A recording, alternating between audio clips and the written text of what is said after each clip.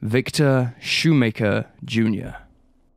Born March 30th of 1989, Victor Dwight Shoemaker Jr. was his parents' miracle child. Victor Sr. and his wife Nettie had been attempting to have their own child for years, but it never happened. That is, until finally, Nettie became pregnant in 1988. In the spring of 1994, the Shoemakers took Victor, who was 5 at the time, along with them to visit his grandfather in Kirby, West Virginia, for a family reunion. The home was on the outskirts of Short Mountain, a long, relatively low mountain of about 8,000 acres. Victor was very excited about the trip because he adored playing outdoors. Whenever he had the opportunity, he could be found paddling in nearby creeks and climbing trees. The only time Nettie let her son out of her sight was when they arrived at the house and Victor was given permission to play with his cousins in the woods behind the mobile home. And that's exactly what Victor did on the morning of May 1st at around 8 a.m. The young boy was being supervised by his cousins, Tommy, who was 9, and Lloyd, who was 8. According to the boys, the pair wanted to play with their BB guns, so they headed further into the woods, leaving Victor struggling to catch up. By the time they reached a small abandoned trailer, the 5-year-old told them he was hungry and wanted to go home. Neither of the children offered to take him back, so Victor began his journey to his grandfather's trailer alone at around 8:30 a.m. However, Victor would never make it back home. It wasn't long before a search was launched in an attempt to quickly locate the 5-year-old before darkness fell. Hundreds of local people turned up to help find him, and eventually helicopters were put to use, and divers searched nearby ponds and creeks. The forest was dense, and the chances of recovering Victor seemed to be growing smaller. A volunteer firefighter noted, quote, "Some of the brush is pretty heavy, and there are areas where you can't see 10 feet in front of you." During the search, an adult cousin of Victor's found what she thought might have been a sleeping spot for the little boy. 3 rocks were placed in the shape of a triangle with a stick in the middle, while 3 logs had been placed to the side. There was also freshly disturbed dirt next to it. Of the discovery, Victor's cousin said, "It looked like someone trying to build a house." After 5 days of combing through the scrub, the search for the little boy was called off. In the months following, the National Guard and Army Reserve units attempted to locate Victor, but were unsuccessful. In 1997, the FBI announced their interest in a dark blue 1990 pickup truck that was seen in the area at the time Victor vanished. It's unknown if the driver has any connection to the case, but investigators were keen to talk to them about what, if anything, they had seen. This car has never been located. At the time of Victor's disappearance, authorities stated their belief that the young boy had gotten lost and tragically died from exposure. The terrain in the area is rough and rocky, and in the days following his vanishing, the weather was cold and rainy. It seemed unlikely that the 5-year-old would have been able to survive the harsh conditions without shelter. However, Victor's parents do not believe that he got lost, claiming that the young boy was very familiar with the area. When initially questioned about his whereabouts, Victor's cousins, Tommy and Lloyd, reportedly gave the wrong location of where he was last seen. However, the pair were meant to be looking after him and were not meant to be playing by the abandoned trailer, so they probably didn't want to get into trouble, meaning this is not necessarily evidence of something strange going on. According to one report, when asked about what they thought had happened to Victor, one of his cousins is alleged to have said, "Somebody hiding behind a tree got up and grabbed him, or shot him." Victor Sr. believes that Tommy and Lloyd know more than they are letting on, although he does not believe the pair are involved in any way. Speaking to the Charleston Gazette-Mail, Victor Sr. said that when he attempted to speak to the boys after they returned from the woods, they wouldn't say anything about it. Both children were given a play therapy exam and a polygraph test shortly after Victor's vanishing, and both passed. One of the mothers of the boys was also given a polygraph test, as was Victor Sr. Again, both passed. Reportedly, Nettie, Victor's mother was not asked to take one.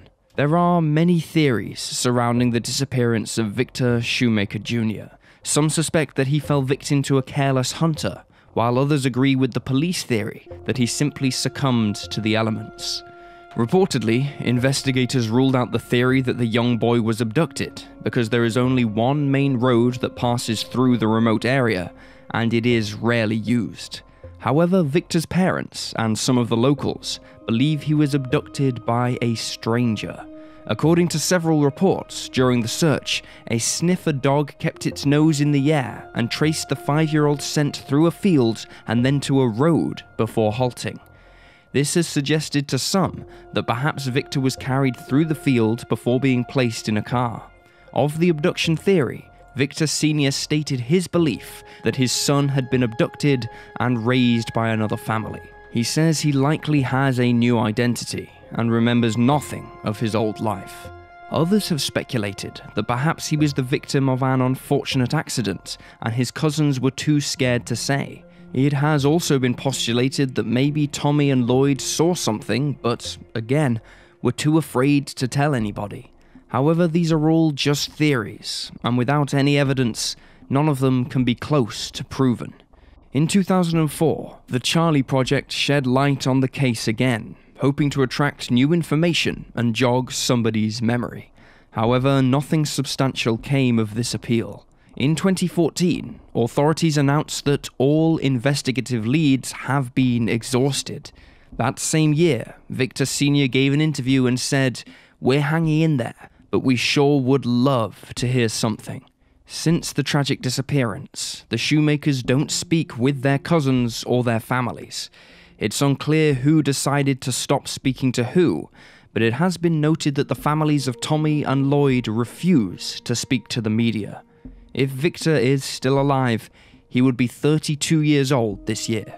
If you have any information about his case, you can contact the FBI at 202-324-3000. Nylene Marshall. Nylene K. Marshall was born on September 18, 1978. A playful and kind-hearted young girl, she was born in Orange County, California, and had one older brother and one younger sister. At the time of her disappearance in the early 1980s, she and her siblings lived with Nylene's biological mother Nancy and her stepfather Kim in Clancy, Montana.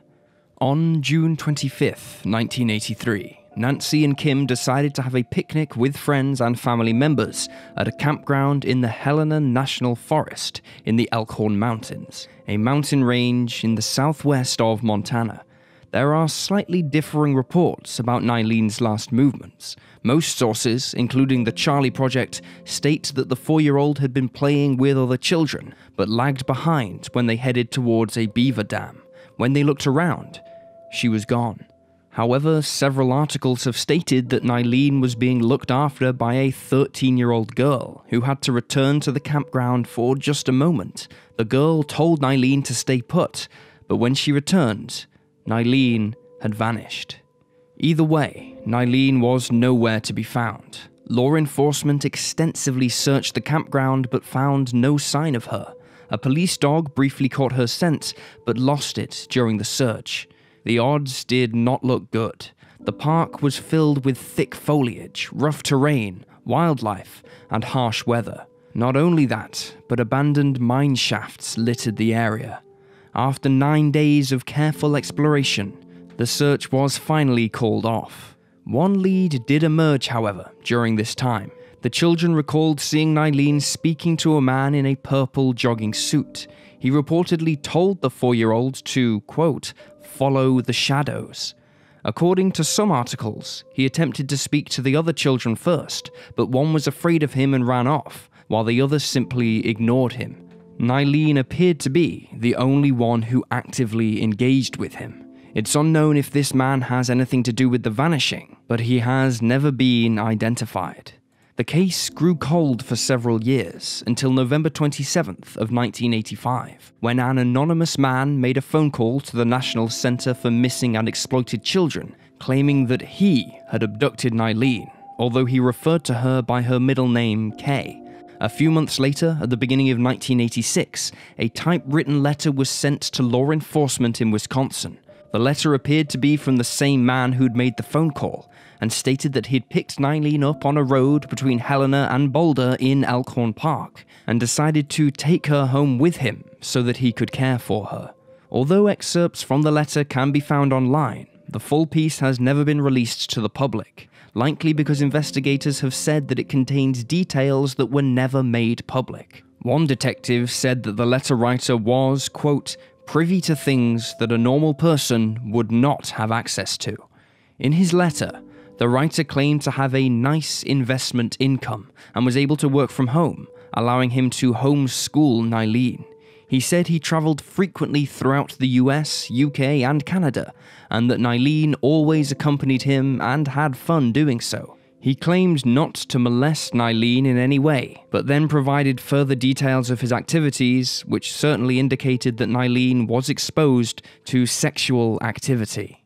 He claimed that he understood her family must miss her, but that he loved her too much to give her up. This disturbing letter was postmarked from Madison, Wisconsin. Around this time, an anonymous caller claiming to be the writer called the non-profit organization Child Find of America multiple times. These calls were traced back to public phone booths, one of which was located near a pharmacy in Edgerton, Wisconsin. Similar phone calls were made to Nylene's parents, who also received letters from this man. Some time after these deeply disturbing calls and letters, a witness came forward, claiming that they had seen a girl resembling Nylene at a restaurant in Janesville, Wisconsin. It appears as if nothing further came of this tip, however. In 1990, the case was featured on the popular TV show Unsolved Mysteries. After watching the program, one viewer called in, stating his belief that Nylene was one of his classmates in Bellingham, Washington. Incredibly, while it turned out the girl was not Nylene, she was a missing person who had been abducted by her non-custodial father. Monica Bonilla had been missing from Burbank, California since 1982. After 8 long years, she was finally reunited with her mother. That same year, Nylene's uncle saw 2 composite sketches for a male and female wanted for child abduction in another part of the US. He believed that he had seen the 2 during their first day of searching. However, this couple has never been identified. In August of 1991, a man named Richard James Wilson handed himself in, confessing to Nylene's murder. He also claimed to have taken the life of another woman from Great Falls. Wilson reportedly had a history of mental health issues and had been on probation since his 1984 conviction for sexual assault against a minor. Following his confession, Wilson gave investigators directions to where he'd buried the unidentified woman, but no remains were found at the scene. He was also taken to the Elkhorn mountain range, but couldn't tell authorities where he'd supposedly buried Nylene. He then recanted his confession and was subsequently released, as the police did not have sufficient evidence to charge him. One of the case's most peculiar leads came in 1997, when a nurse reported a possible sighting of Nylene. According to the witness, a 19-year-old woman and an unidentified man entered the hospital she was working at in Oklahoma to try and get admitted for childbirth. The young woman called herself Helena, and when questioned further, mentioned that she believed her mother's name was Nylene. She apparently remembered little about her childhood, and claimed to have grown up in another country, although she had no accent. After staff tried to get more information from the pair, who they found very suspicious, the couple decided to leave. This woman does appear to have been tracked down by law enforcement, and she agreed to have her blood drawn and tested against Nylene's parents. Ultimately, it seems that this woman and her connection to Nylene was eventually ruled out.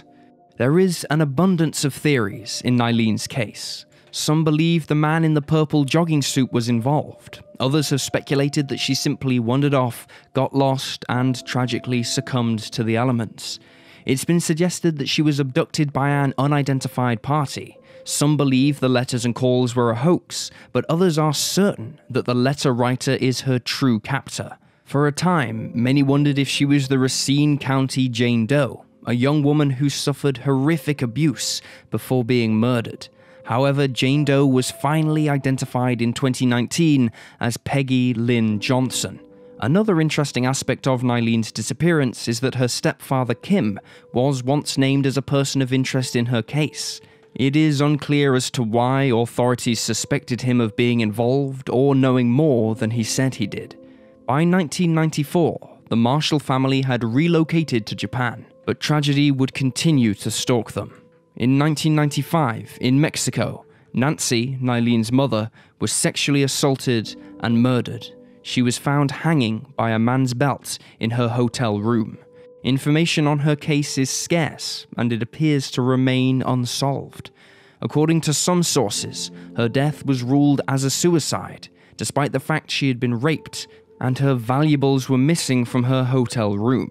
In 2017, investigators announced they had no new substantial leads to follow. Nyleen's case is still unsolved and grows colder by the day.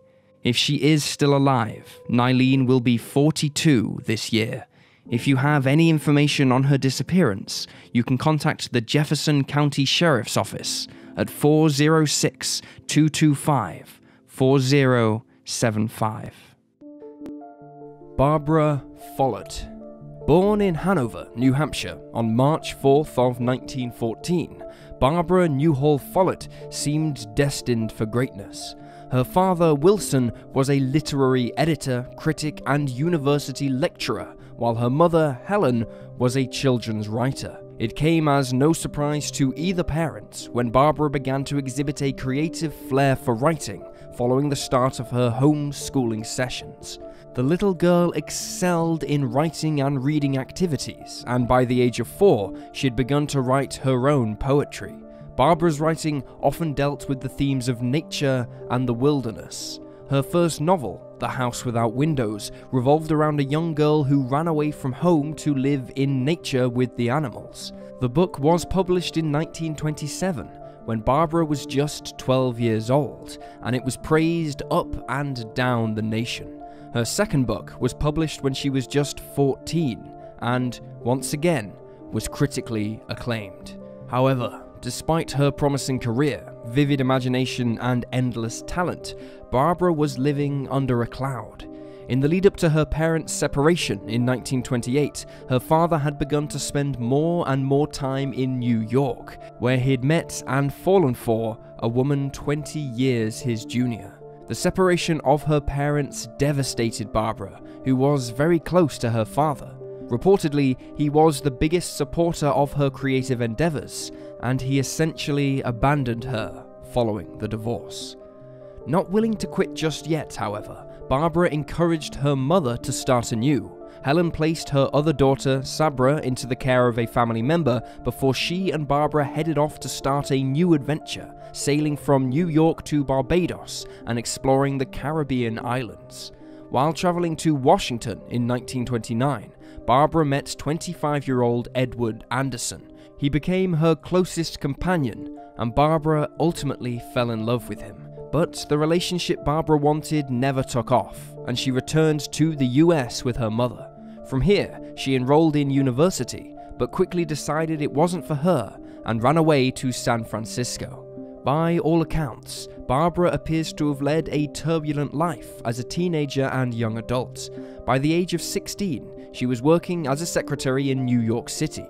She continued to write manuscripts, but had fallen out of favor with publishers, meaning her newer work never saw the light of day. In July of 1934, she married Nickerson Rogers. The pair had met in the summer of 1931 while traveling across Europe. At last, the young woman seemed fulfilled and happy. But this euphoria did not last long. Just a few years later, in 1937, Barbara began to express her dissatisfaction with the marriage. In 1938, she began to suspect Rogers of having an affair and became increasingly distressed by the notion. On December 7th of 1939, Barbara, now 25, left the home she shared with her husband in Massachusetts and was never seen or heard from again. According to Rogers, he and his wife argued and she left. She never came back and took with her $30, the modern-day equivalent of about $558, and a single notebook. All of her documents, manuscripts, and other personal possessions were left behind. However, Rogers did not report her missing until 2 weeks later, claiming that he was waiting for her to return. It is possible that the couple had argued because Rogers had asked Barbara for a divorce, but we don't know this for certain. 4 months later, Rogers asked the authorities to issue a missing person bulletin, but it was done under her married name, so the media did not pick up the case. Rogers also reportedly declined to publicize the case further, but this could have been due to Barbara's bad track record with the media. News outlets didn't actually pick up on her story until 1966. In 1941, Rogers reportedly attempted to divorce Barbara on the grounds of cruelty, but this was unsuccessful. However, he did eventually manage to get a divorce in 1944 and remarried shortly after. According to one of his daughters, Rogers hired a private investigator to help locate Barbara, but the investigator found no signs of the missing 25-year-old. In 1952, Barbara's mother, Helen, pushed for more to be done in her daughter's case. She suspected Rogers of being involved and even wrote him a letter that said, quote, "All of this silence on your part looks as if you had something to hide concerning Barbara's disappearance." She told him that she would do everything in her power to find out whether Barbara was dead or alive and where she was. Authorities never found a trace of Barbara after her disappearance. It has been theorized that she left to start a new life somewhere else. After all, she seemed to be an independent woman who loved adventure. It has also been speculated that she left to take her own life, given her history of depression.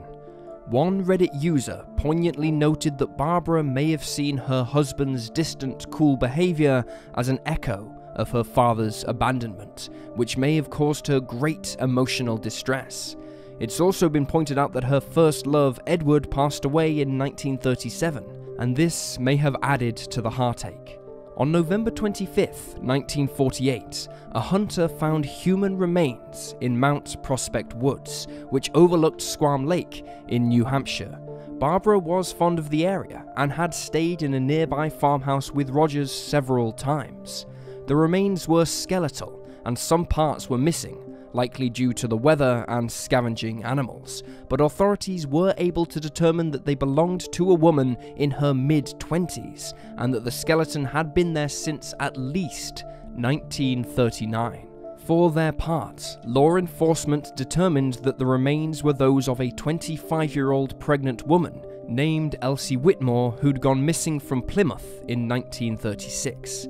However, there has been some speculation that the remains actually belonged to Barbara due to the discrepancies between the skeleton and Elsie. The oddities are as follows. 1. Glasses were recovered from the scene, but Elsie did not wear glasses. 2. A size 7 shoe was found along with the body, but Elsie wore a 5 or a 5.5. 3. No belongings from the scene could be identified by Elsie's family. It's also been noted that the Plymouth girl was in the later stages of pregnancy at the time of her vanishing, yet there was no indication in these remains that the body was of someone who was pregnant. And 4. A water flask and a medicine bottle containing traces of barbiturates were found at the scene. As a result, investigators believed that Jane Doe had taken her own life. And wouldn't you know, Barbara was known to have been prescribed barbiturates for her disordered sleeping pattern. No death certificate for Elsie was ever released, and her family never received the bones for burial. In fact, her family never really accepted the remains were hers. There is also no indication as to where the bones were buried or where they went. Their location to this day is unknown. Investigators closed their investigation roughly 1 week after the remains were found, satisfied with their conclusion that the body belonged to Elsie. There is much discussion online as to whether or not the bones belong to the 25-year-old, but without the remains, Barbara's descendants cannot conduct DNA testing to confirm or debunk the notion. No trace of Barbara has ever been found in the years since her sudden disappearance, and there has never been any evidence to indicate or exclude foul play. To this very day, her vanishing remains a strange mystery.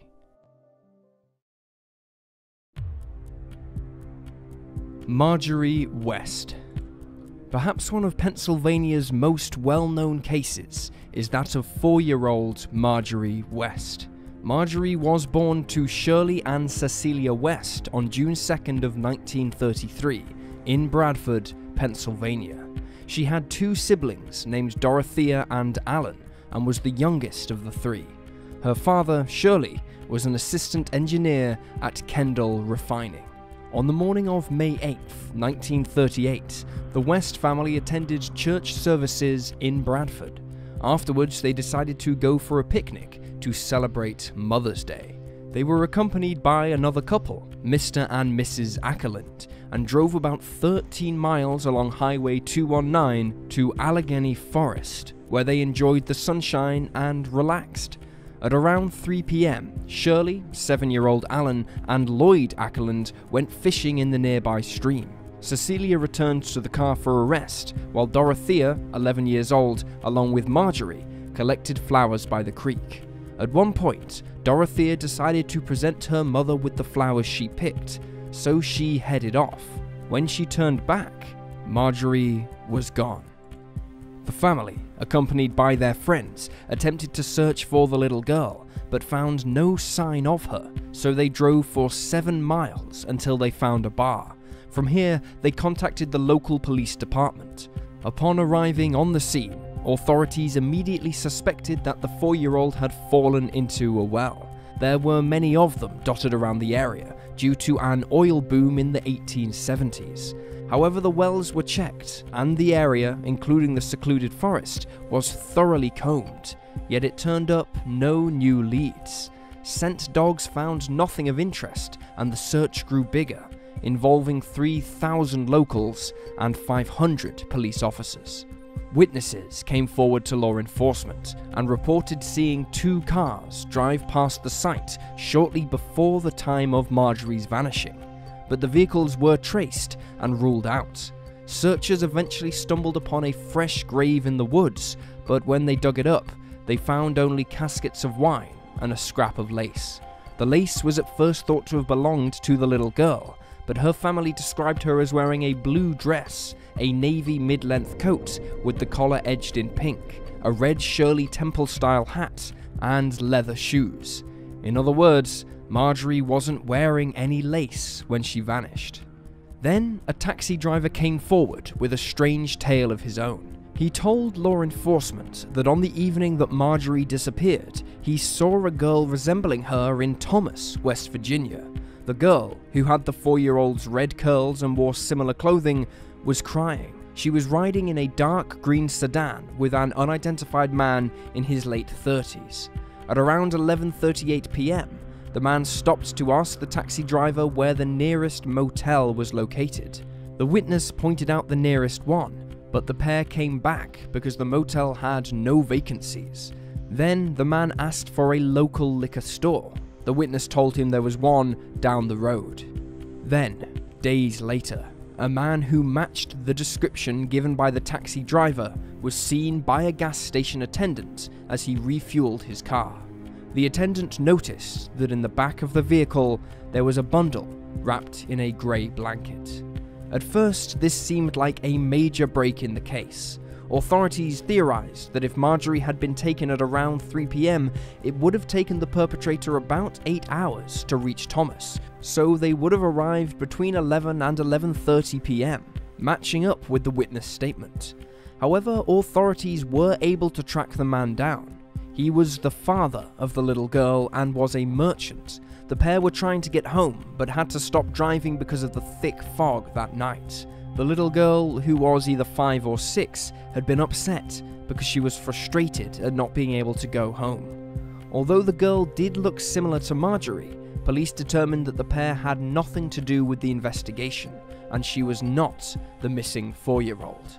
However, it's unclear if the gas station attendant saw this same man or not. At one point, a 55-year-old woodsman who was never publicly identified was questioned in connection with the case. However, it was soon found that the man had nothing to do with the disappearance, and he was ultimately released from police custody. He has never been named as a suspect. Although there are very few clues in Marjorie's case, there are a lot of theories. As the 4-year-old was out in the middle of a forest, it seems very likely that whatever happened to her was accidental. Online sleuths have suggested that perhaps she fell into the creek and was swept away by the water. Others have noted that she may have become prey to the wildlife, or that she wandered off, got lost, and tragically succumbed to the elements. For a short period of time, there was some speculation that she had been taken to Canada by other family members. Another theory in Marjorie's case is that she became the victim of an illegal adoption ring. At the time, child abductors for profit were not uncommon. A woman in Tennessee named Georgia Tan was well known for her kindness and generosity. She operated a facility that placed at-risk children into adoptive homes. However, it later emerged that Georgia had actually been kidnapping children from poor families and selling them to the rich, as a way of bypassing the entire proper adoption procedure and securing herself financial wealth. In 1998, a writer named Harold Thomas Beck began to look into the case, which he'd heard of during his days working as a barman. Using the internet, which was in its infancy at the time, Beck posted photos of Dorothea online and offered a $10,000 reward for anyone with information leading to Marjorie's whereabouts. Beck had posted the photos in the assumption that the sisters would look alike at their older age. Incredibly, Beck got a hit. A woman in Florida contacted him, saying she worked with a woman who was a nurse who resembled Dorothea. Beck then travelled to meet the woman, who, even more surprisingly, claimed to be Marjorie. The woman told him that on that day, in May of 1938, she had been hit by a car driven by a man who was driving past the forest while on his way to his farm in North Carolina. He'd been working temporarily at an oil refinery in Pennsylvania. After knocking down Marjorie, the man, who the woman referred to as her father, placed her in the back of his car to take her to the hospital. However, Marjorie awoke during the trip, and the man decided to take her back home to his grieving wife. The couple had lost their own daughter to an illness a short time before the accident. Reportedly, as she grew up, Marjorie still had memories from her former life and would ask her parents about it, but they would always dismiss her. The woman swore Beck to secrecy, but said she wanted to meet Dorothea. Unfortunately, Dorothea had taken ill around this same time and was too unwell to meet the woman. Dorothea passed away in 2007, and DNA testing was never conducted. Beck revealed the woman's name following her death, and ended up writing a book on the entire situation, which several of Marjorie's descendants have dismissed as essentially a cash grab. In 2010, descendants of Marjorie's reached out to law enforcement, who started a new case file. Reportedly, the old one had been destroyed once the case reached the 75-year mark. The search for Marjorie West was the largest one undertaken by authorities since the Lindbergh baby kidnapping of 1932. Her case is the second oldest one in the National Center for Missing and Exploited Children's database, and yet it still remains unsolved. There has never been any trace of Marjorie in the years since her vanishing. If she is still alive, she will be 88 years old. If you have any information about her case, you can contact the Pennsylvania State Police at 814-938-0510. And then Larisha and Wanda Walker. One of Nashville's most mysterious cold cases is that of Larisha Deanna Walker, who went by Deanna, and Wanda Walker, a mother and daughter who vanished 17 years apart, never to be seen or heard from again.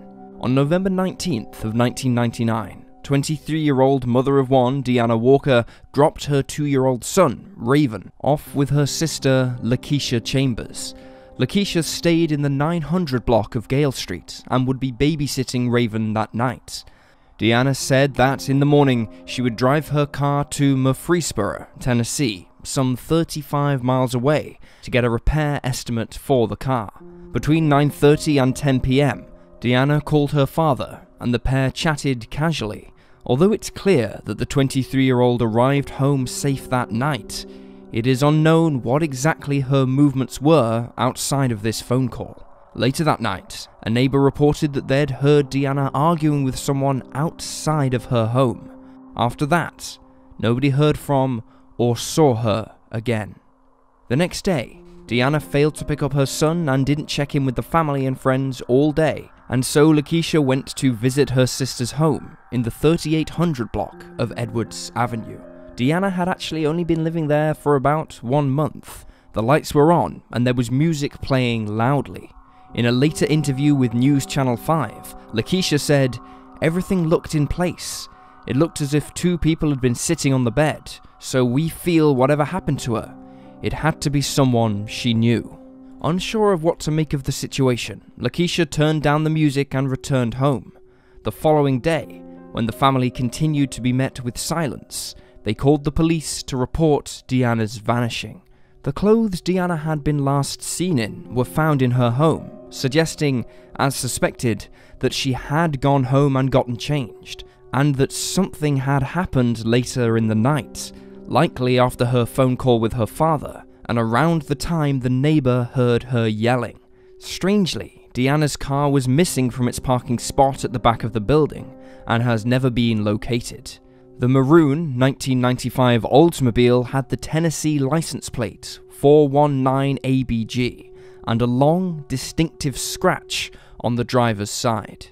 There is some conflicting information about Deanna's employment at the time of her disappearance. Some sources, including the Charlie Project, have stated that she was working at the Peterbilt Motors Company in Nashville, a job she had found through a temporary agency. Others have noted that she was actually working in the fast food industry. Friends and family have described her as a responsible woman who was very private and very protective of her son. They do not believe that Deanna left her son behind willingly, and noted that she hadn't talked about any issues she was having at work or with any ex-boyfriends or friends. Although it has never been clarified, it doesn't appear that Deanna was in communication with her son's father as, after she went missing, Raven was cared for by her family rather than his father's. Unfortunately, media coverage of Deanna's case quickly died out. Authorities have stated their belief that the 23-year-old was abducted from her home.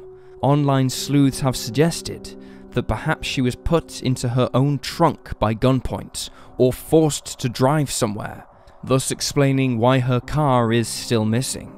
Others have asked the question, why did Deanna want to drive 35 miles just to get a quote from a garage? There were plenty of garages in the area, yet she wanted to take the hour-long round trip. Did she trust a specific worker or garage, or was she going to Murfreesboro with other intentions? Her family noted that she was a private person. Perhaps she'd met a new friend or partner and wanted to meet them without explaining anything to her family. Many have wondered where Deanna's car went, but the possibilities on this road seem endless. It could have been taken apart in a chop shop, sold out of the state, given a fresh paint job and license plates, dumped in a body of water, or even abandoned somewhere and simply left to rot. In Deanna's case, there are far more questions and possibilities than there are answers and evidence. 17 years later, on October 5th of 2016, Deanna's mother, 60-year-old Wanda Faye Walker, was last seen by the family leaving the home she shared with her cousin in the 1400 block of 11th Avenue South. Wanda had a shift at the Dollar Tree store on Franklin Pike that day, but unfortunately on her way there, her car overheated and she broke down on the side of the road. Luckily, Wanda managed to contact her boyfriend, who came to help get her car up and running again. He met her and put oil in the car, and it started. However, after this, Wanda never arrived at work and was never seen or heard from again. 1 week later, on October 13th, Wanda's Nissan Maxima was found abandoned in an alley outside of a residence in the 1000 block of Wade Avenue. Locals told authorities that the vehicle had been sitting there for about a week, but that they hadn't seen Wanda. Her handbag was located in the car, along with law enforcement's most grisly discovery in this particular case. There was blood in the back seat. There is some conflicting information about how much blood was found. According to some sources, only trace amounts were present, but according to the Charlie Project, there was a significant amount, enough that it led authorities to believe that Wanda was likely dead already. Testing carried out on the blood proved that it belonged to the 60-year-old woman. According to Reddit user Blaze in the Dark, Wanda's boyfriend was actually a man with a violent history. Reportedly, he served time for attempting to kill one of his girlfriends in the early 2000s. There is very little reported about the man in most articles, and it is unclear as to whether or not he's ever been considered a serious suspect or person of interest by authorities. Most armchair detectives suspect that he was involved with her sudden disappearance. Many have speculated that the couple got into a row when he went to help her with her car, and she was killed in a fit of rage, or perhaps just knocked unconscious before her body was placed in the car, dumped somewhere, and the car was abandoned. However, this is all just speculation. There is very little in the way of physical evidence in this case. Authorities do not believe there is a connection between the disappearances of Larisha Deanna Walker and Wanda Walker. Deanna's son, Raven, told WKRN News about how his family had told him how much she loved and cared for him. He said, "They said when she had me, I was all she really cared about. I was her everything." He also added, "I just want to have my granny back, and I want to see my mama again. I just try to keep my head up." If Wanda is still alive, she will be 64 years old, and if Deanna is still alive, she will be 45. If you have any information about the disappearance of Wanda Walker or Deanna Walker, you can call the Nashville Metro PD at 615-862-8600, or alternatively, you can contact Crime Stoppers at 615-742-7463. Dorothy Distelhurst. Dorothy Ann Distelhurst was born on January 13th of 1928 to parents Alfred Edgar Distelhurst and his wife, Ruby Hamilton. The couple had another girl together, Martha Jane, and Alfred also had a son from a previous marriage named Alfred Jr. Dorothy was a member of the Belmont Methodist Church and enjoyed attending Sunday school. She was described as a popular, well-liked girl with many friends. The family were described as having a modest income. Alfred worked at a publishing house. As a result, they seemed like the least likely family to be targeted by ransomers. But that is exactly what happened in September of 1934. On September 19th, 6-year-old Dorothy was making her way home from kindergarten. She was just 3 blocks between her school and her house in East Nashville, and she often made this trip alone with no problems. This day, however, was different. At home, her parents waited for their girl to come through the door, dressed in her blue and white plaid dress and clutching her pink lunch pail and school books. But this never happened. Dorothy never came home. Dorothy's parents were quick to raise the alarm. Local law enforcement launched an extensive search into the missing 6-year-old, checking at the school and nearby parks for any sign of her. Friends and teachers hadn't seen her. There simply was no trace. It was as if she'd vanished into thin air.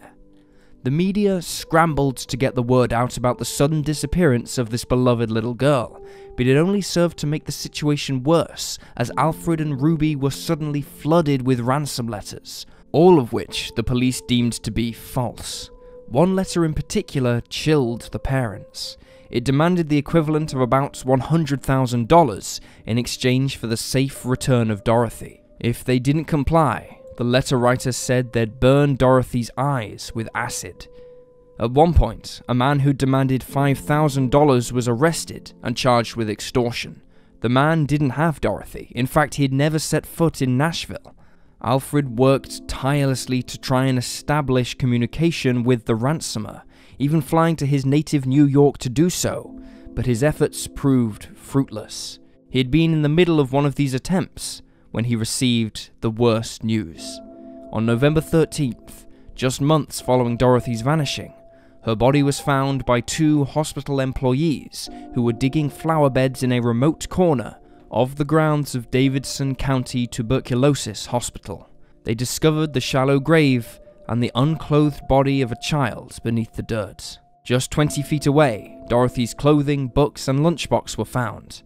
Dental records confirmed this was the missing Dorothy. As her family grieved, the medical examiner got to work. Dorothy had suffered a crushed skull, and her face had been burned with acid. This was possibly an attempt to obscure her identity. It was determined that a hammer was likely the murder weapon, as she'd suffered multiple blows to the head. A rag was found stuffed in her mouth. The medical examiner also found that Dorothy's remains had possibly been stored in a cardboard box for several weeks before she was buried. There were no signs of sexual assault. One newspaper clipping from the time, which reported on the discovery, ends with the words, "Police believe the little girl was murdered by a friend." However, we have never found any clarification on this statement. Did authorities suspect a friend of the family, or perhaps a babysitter? Did she have any older friends that were capable of delivering such blows? Once more, Dorothy's case is one with few answers, but infinite questions. Following the discovery of her body, federal agents and state investigators joined local law enforcement in a desperate hunt to find the perpetrator. Several people were questioned, but no one was ever charged with the crime.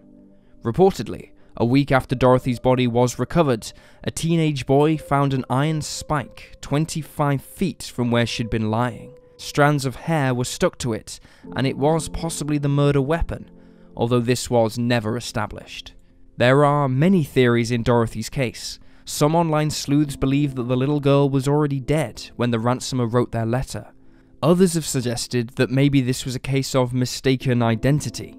Perhaps Dorothy was thought to have been from a well-off family, someone who could easily pay a ransom. It's also been speculated that maybe the culprit was a teenager. Just 4 years after Dorothy's demise, a 12-year-old girl named Marianne Ellis was kidnapped and killed less than half a mile from the Distelhurst home. 3 local teenagers were arrested and convicted for the tragic crime. According to one blog post on the case, a local private investigator believed Dorothy had been accidentally struck by a car, and the driver had panicked and tried to cover it up. Meanwhile, authorities theorized that it was somebody local who knew the area well, given the odd choice of the burial location. Other than that, however, they appear to have come up with no motives and no clues. Dorothy's killer has never been identified. Dorothy was laid to rest at Woodlawn Cemetery on November 16th of 1934. However, her death wasn't the last time tragedy struck the family. Alfred Jr. was killed just 9 years later during World War II. He was 26 years old. Ultimately, Alfred and Ruby retired to Virginia, where Alfred passed away in the 1970s. After this, Ruby returned to Tennessee, where she lived the rest of her days, before passing away in 1985. And Mona Blades.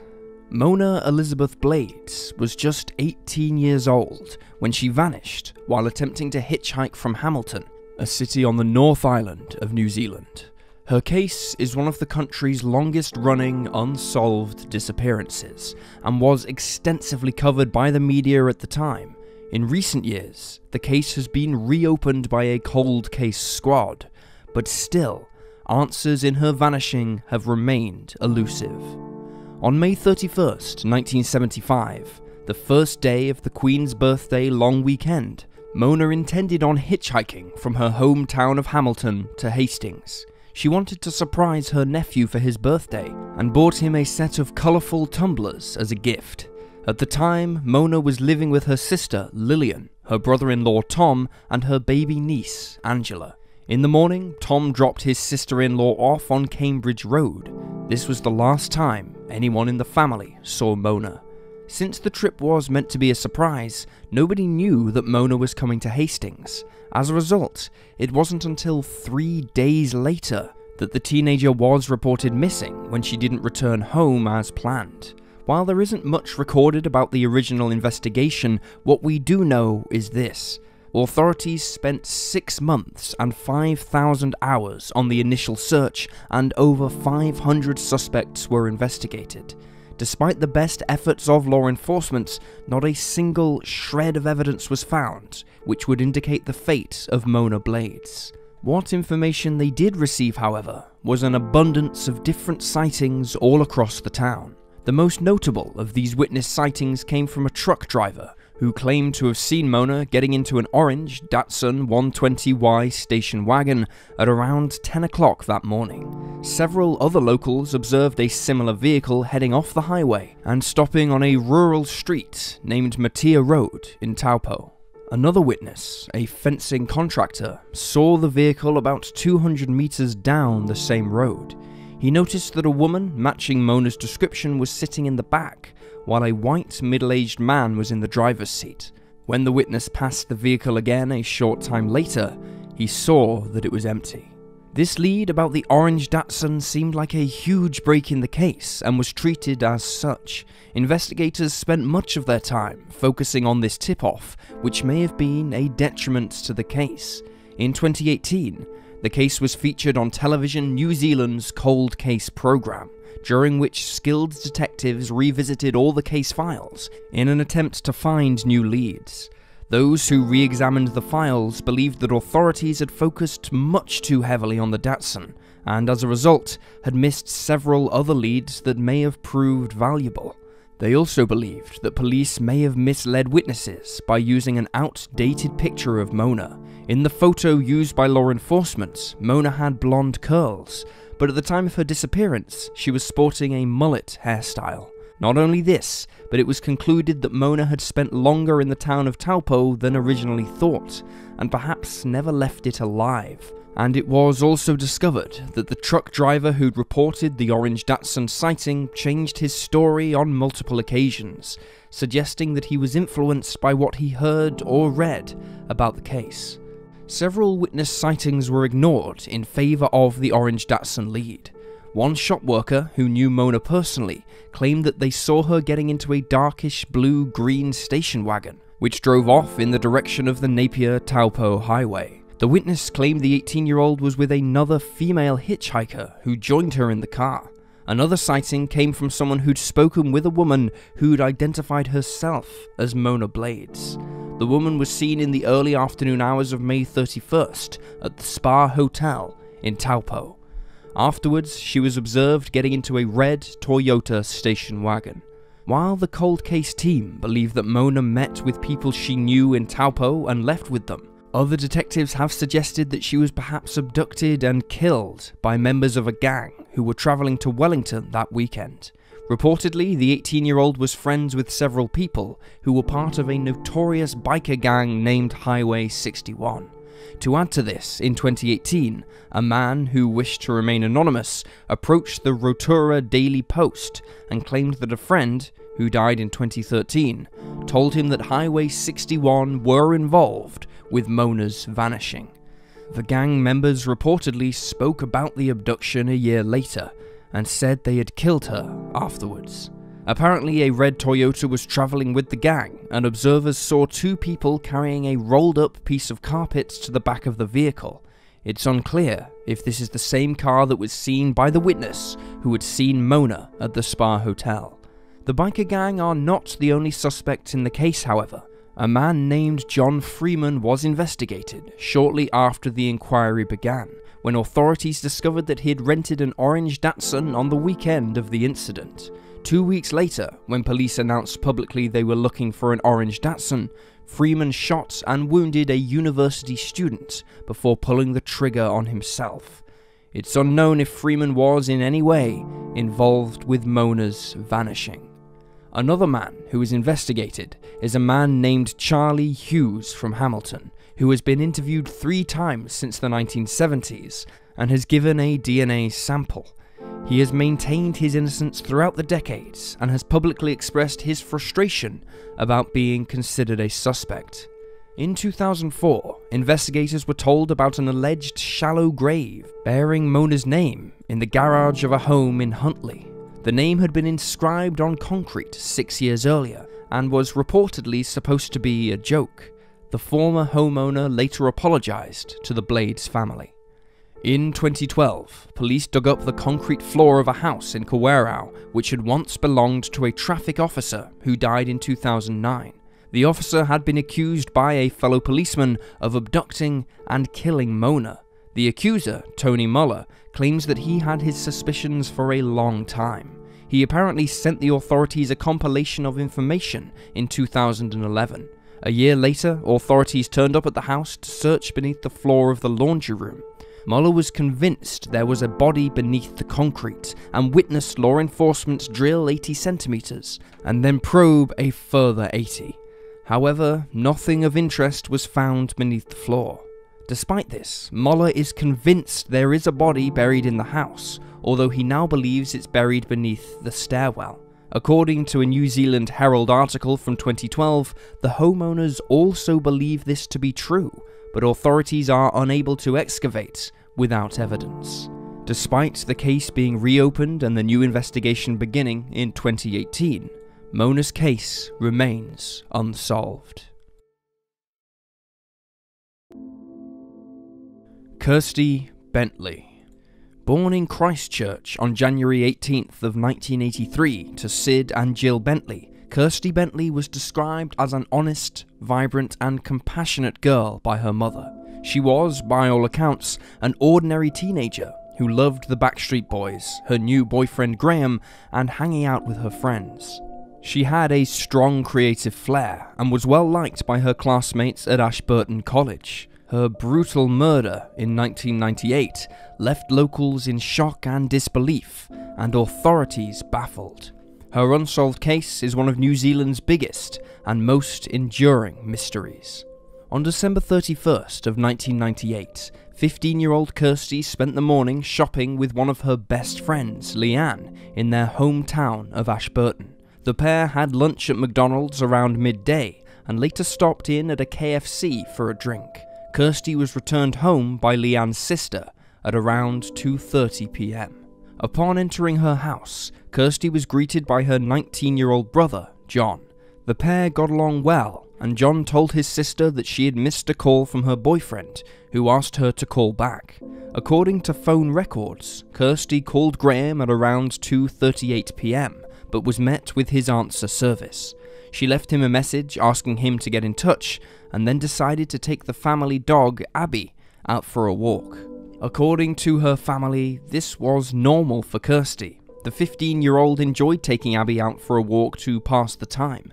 John has mentioned in recent interviews that he doesn't remember Kirsty saying goodbye, but he remembers hearing the front gate closing. Shortly thereafter, at 3:05 p.m, a neighbour saw Kirsty walking past their house with Abby in tow. Meanwhile, Graham called the Bentley residence at around 4:30 p.m, only to find that his girlfriend was out once again. It was at this point that John realised his sister still wasn't home. He noted that her usual route did not take her away from the house for such a long period of time. When the pair's mother, Jill, returned from work at around 5:15 p.m, she checked with Graham to make sure Kirsty hadn't gone over there. When he confirmed that she hadn't, the mother of two headed out to search for her 15-year-old daughter, taking her usual dog-walking route along the Ashburton River. Growing more anxious, Jill eventually returned home. Back at the house, Jill and John decided to wait until 6 p.m. before searching again. They thought she might turn up while they waited. While John headed out to look for his little sister, her father Sid returned home. At 6:20 p.m, Sid called the police. Both the local community and law enforcement came together to help the Bentley family search for the 15-year-old. They spent the whole night looking for Kirsty or any evidence that might indicate where she was, but came away empty-handed. The next morning, the official search and rescue began. At 10 a.m, the dog Abby was found tied to a tree near the river. This same area had been searched the night before, but it's possible she was missed due to the thick foliage nearby. Just minutes later, searchers uncovered a pair of underwear and a pair of boxers that were later confirmed as belonging to Kirsty. They were not torn and did not look as if they'd been forcibly removed, although it is a tragic possibility they were removed after her potential death. Over the next 16 days, the Ashburton area was heavily searched. Troops from the Burnham military camp were even sent to aid the manhunt. On January 17th, 1999, just one day before what would have been Kirsty's 16th birthday, her body was found by two men in the Camp Gully area of Rukiah, about 40 kilometers or nearly 25 miles away from Ashburton. Due to the summer heat, her remains were in an advanced state of decomposition, and her body had to be formally identified via dental records. The body had been placed in the fetal position in a patch of overgrown scrub, and Kirsty's black tank top and blue sarong were still on her body. She had been wearing both the last time she was seen. Her remains had been covered in a layer of branches and leaves. An extensive examination of the scene began and continued over the next several days. Law enforcement took plaster casts of the tire tracks in the area and eventually appealed for information from the public, requesting that anyone who saw any vehicles in the area at the time come forward. They also asked for any cannabis growers to come forward if they had seen anything strange. The area in which Kirsty's body was found was known to be used by cannabis growers. Kirsty had suffered blunt force trauma to the right side of the back of her head, which had fractured her skull. The coroner believed that she'd have died shortly after being struck. Due to the state of decomposition, it could not be determined whether or not Kirsty was sexually assaulted, but there appeared to be no signs of a struggle, and her top and sarong were unmoved and intact. Authorities believe that the body was placed in the Camp Gully area on the night she was slain. Over the 2 decades since Kirsty's demise, there have been hundreds of suspects, many of whom have not been formally eliminated from the inquiry. Soon after the investigation was launched into the murder, the media reported that both John and Sid Bentley were considered suspects, which authorities later confirmed. Both denied being involved. An examination carried out at the family's home, which included luminol testing, gave the police nothing of any value. However, Kirsty's father, Sid, who was noted by authorities to be an alcoholic, was unable to provide law enforcement with a solid alibi. At first, he claimed that he'd been in Christchurch and Littleton at the time his daughter disappeared, but he later claimed that he'd hit his head on a cupboard door and had forgotten he'd been in Ashburton for part of the day. Even today, Sid's exact whereabouts at the time of Kirsty's vanishing are unknown. Many members of the family, including his ex-wife Jill, believed he was too embarrassed to admit whatever it was he was doing, but that he wasn't involved with the abduction of his daughter or her subsequent murder.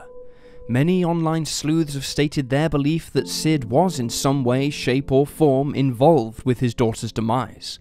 According to reports, he doted on Kirsty as a child, but their relationship became difficult as she entered her teens. Another peculiar detail about Sid is that there were several witnesses who claimed to have seen the father of two at a hotel at around 4 p.m. on the day she vanished. This has led forum users to suggest that perhaps he was cheating on his wife, or was involved in a relationship with another man. Sid is often described as a stoic and prideful Englishman, leading many to think he must have been doing something that he thought was extremely damaging to his reputation, or embarrassing, to have hidden it from investigators. All the way up until his death in 2015, Sid believed that his whereabouts had nothing to do with anyone else, because he knew he did not take the life of his own child, and that was enough. Another reason some believe Sid was involved was that Abby had been carefully tied up to a tree. Amateur sleuths have wondered why a cold-blooded killer would tie Abby up instead of killing her too. This has led to the theory that whoever took Kirsty was somebody close enough to the family that they didn't want to hurt their dog. A retired investigator who was asked to look at the case agreed with this idea. He said the perpetrator was likely somebody close to Kirsty, based on the nature of the crime and the way her body was left. However, others have suggested the idea that Sid had helped John cover up the crime, or that Sid was not involved but somehow knew more than he was letting on, and that perhaps he even knew the name of his daughter's killer. However, these notions are just speculation and have no evidence to back them up. Another line of inquiry followed by investigators was that of a distinct green Commer van with the registration plate EP9888. The vehicle was described as being a 1961 model, set up to be used as a camper. It had the distinctive Commer badge on the front and was either blue or a faded blue-green. It had been last registered with the New Zealand Transport Agency in 1995. The van was extremely rare, and as few as 2 matching its description were believed to have ever been in New Zealand. While lots of people came forward with information, most were incorrect about the vehicles they'd seen being Commer vans. It was easy for the police to rule them out, since the vehicle was so unique. An experienced mechanic who caught wind of this request came forward to tell police that he'd seen a similar vehicle around the time of Kirsty's vanishing. Due to his job and the rarity of the vehicle, the witness was able to describe the van in great detail. There were several reports of the van being seen in Ashburton and Camp Gully in the weeks before the 15-year-old's body was found. However, no further leads were ever discovered, and the exact van was never located. Aside from looking for the van, authorities also distributed flyers asking for information about a girl seen near the vehicle on Chalmers Avenue, close to where Kirsty vanished. The girl was known to dairy owners in the suburb of Netherby as a customer, but she never came forward. Her identity and connection with the van remain unknown to this day. Other suspects in Kirsty's case include a man who committed a double homicide in 2014 and an unidentified man who was considered a suspect from the start of the investigation. Russell John Tully executed 2 staff members at the Ashburton Work and Income Office in 2014. Reportedly, he was known to camp around the Ashburton River area around the time Kirsty vanished. However, he has since been ruled out of the investigation, as he was able to prove that he was in Nelson at the time of the 15-year-old's disappearance, a place which is 251 miles from Ashburton. After Sid's death in 2015, an unidentified woman came forward to tell police that she suspected her ex-boyfriend of being involved with Kirsty's demise. Reportedly, this man had been interviewed at the beginning of the investigation and denied involvement, but his ex-girlfriend claimed that he had admitted to her several times while drunk that he had committed the heinous crime. The ex-girlfriend was interviewed along with the suspect originally. She said that at the time they had only just started dating, and she had no reason to doubt him. Over time, however, she realized that he knew more than what was made available to the public. However, the detective inspector in charge of the case, Greg Merton, has said that the man had already been investigated and he would not comment on the woman's allegations. In 2018, the underwear found near Abby and the leash she was tied up with were both sent for DNA testing along with several other items. However, the results failed to bring any new information to the table. Kirsty's funeral was held at St. Stephen's Anglican Church in Ashburton on January 25th, 1999. It was attended by over 500 mourners. Kirsty's body was cremated and her ashes sealed in a steel urn, which was buried in a specially planted memorial garden at the family home. After Sid's death in 2015, the urn was transferred to Jill. In 2018, authorities announced that John and Sid Bentley were no longer considered suspects in the case, a relief to John, who now lives in Australia. Sid and Jill divorced in 2000, although surprisingly not because of the media circus that surrounded them, or even their grief over the loss of their daughter, but because Jill had, quote, grown to dislike the alcoholic I was living with. The split affected John's relationship with his father, who began to spread rumors about Jill's new partner. The pair fell out when John confronted Sid about his behavior. Jill remarried in 2008 to Noel Peachley. The pair live a quiet, reclusive life with their rescue cat Tara and Kirsty's collection of plush toys, whom Noel refers to affectionately as the boys. Jill still maintains a good relationship with John. Kirsty's childhood friend, Leanne, who was with her on the morning of December 31st, has claimed that she has her own suspicions about what happened that day, although she does not elaborate in any of her interviews. As of 2018, Kirsty's case is still open and active, yet remains unsolved. If you have any information pertaining to either case we've covered in today's episode, please contact New Zealand Crime Stoppers on 0800 555 111. And Khadijah Britton. Born April 22nd of 1994, Khadijah Rose Britton was described by her loved ones as a bright and athletic teenager who was sure to go far in life. A member of the Round Valley Indian tribes of the Round Valley Reservation, Khadijah grew up in Covelo, California, and was an accomplished student who was also the star of her high school basketball team. Her friends and classmates noted that she was popular and confident, with a strong sense of humor. Everyone was certain that, as a young woman, she would break away from her hometown and go to college. But Khadijah had that opportunity robbed of her in the early months of 2018. It was the night of February 7th, 2018, that Khadijah was last seen alive. 3 days passed before her family filed a missing person report after hearing nothing from her. It's not that her family were unconcerned. It was more that in the last few years, Khadijah had begun to live an increasingly unpredictable lifestyle. Instead of leaving to go to community college after graduating high school in 2012, she began to fall in with the wrong crowd. It wasn't long before she'd become involved in abusing drugs. Her community was known to be suffering from both drug and alcohol issues. Through her substance abuse, Khadijah got to know a man named Niji Tony Fallis IV, who was around 14 years her senior. Although she didn't know it right away, Fallis was bad news. He'd had far more than his fair share of brushes with the law, and had been charged with numerous offences, ranging from manufacturing meth to endangering the health of a child to domestic violence. He'd even had his children taken from his custody after keeping them in filthy, squalid conditions. However, he appeared to father more children after his stint in prison in San Joaquin County, because shortly after he met Khadijah, she was in charge of his children. She would do their laundry, cook their meals, and collect them from school. While friends and family were unimpressed by Khadijah's choice of boyfriends, their complaints and concerns fell on deaf ears. On January 30th, 2018, a hysterical, bleeding and bruised Khadijah turned up on the doorstep of the house belonging to her father, stepmother, and their children. She told the couple about how Fallis had beaten her with his fists before picking up a hammer. The next day, working with the tribe's domestic violence center, Khadijah filed a restraining order against her boyfriend.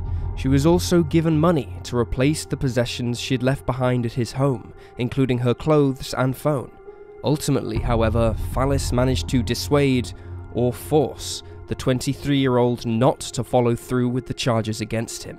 This is thought to have been because, given his criminal history, Fallis would have spent considerable time in jail had the charges been successful. However, that was not the end. After Khadijah was reported missing on February 10th, 2018, a witness came forward to police with a horrific story. On the night of her disappearance, Khadijah was known to have been visiting a friend in the 23,000 block of Airport Road. The witness claimed that around midnight, Fallis, accompanied by his new girlfriend, a woman named Antonia, turned up at the house in a black Mercedes. Armed with a small pistol, Fallis went to the door of the house and demanded that Khadijah come out and speak with him. After this, a physical altercation ensued, and Fallis began to chase his ex-girlfriend around the car, which was being driven by Antonia. Fallis managed to hit Khadijah and shove her into the car, and the three drove off together. The 23-year-old was never seen since. 10 days later, in mid-February, Fallis was charged with multiple offences in connection with the disappearance of Khadijah, including assault, kidnapping, first-degree burglary, threats to commit a crime resulting in death or great bodily injury, attempted murder, and for being a felon in possession of a firearm and ammunition. However, Fallis pled not guilty and refused to cooperate with detectives who were investigating the vanishing of his ex-girlfriend. Several months later, in June of 2018, the police were forced to drop most of the charges due to a lack of evidence. Fallis's bail was reduced and he was released shortly afterwards, although he still faced the gun and ammunition possession charges. In August, Antonia was arrested for suspicion of harboring or concealing a wanted felon. A few months later, in October, Fallis pled no contest to the firearm charges, while his girlfriend pled no contest to being an accessory to a felony. Fallis, who was 37 at the time, was sentenced to 4 years in prison, while Antonia was sentenced to 18 months in prison and 18 months under supervision. She was also ordered to have no further contact with her boyfriend and was forced to spend 6 months in an inpatient drug rehabilitation program. Both detectives and Khadijah's family believe that Fallis killed the 23-year-old on the night she was taken. The problem is they're unable to prove it without first finding her body. During the investigation, authorities questioned and arrested many of Fallis's associates. They also set up an anonymous tip line, and missing persons posters were plastered all across the surrounding counties. Meanwhile, friends and family did their best to raise awareness for Khadijah's case on social media, including setting up a Facebook group. In 2019, a pond in Mendocino County was drained when cadaver dogs indicated that something was buried there. However, no human remains were found. Lieutenant Shannon Barney of the Mendocino County Sheriff's Office, who was also a member of the reservation, said in a 2018 article that he believed somebody knew what happened and where Khadijah was, but they were keeping quiet, telling the Press Democrat, quote, "Throughout the ages, tribal people have closed down among their own, within their own little tribal system for protection. That's part of the culture.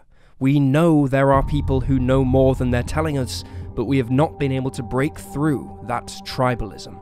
In 2018, a $50,000 reward was made available. That reward was doubled in 2020 with the help of the FBI, who have been assisting in the investigation.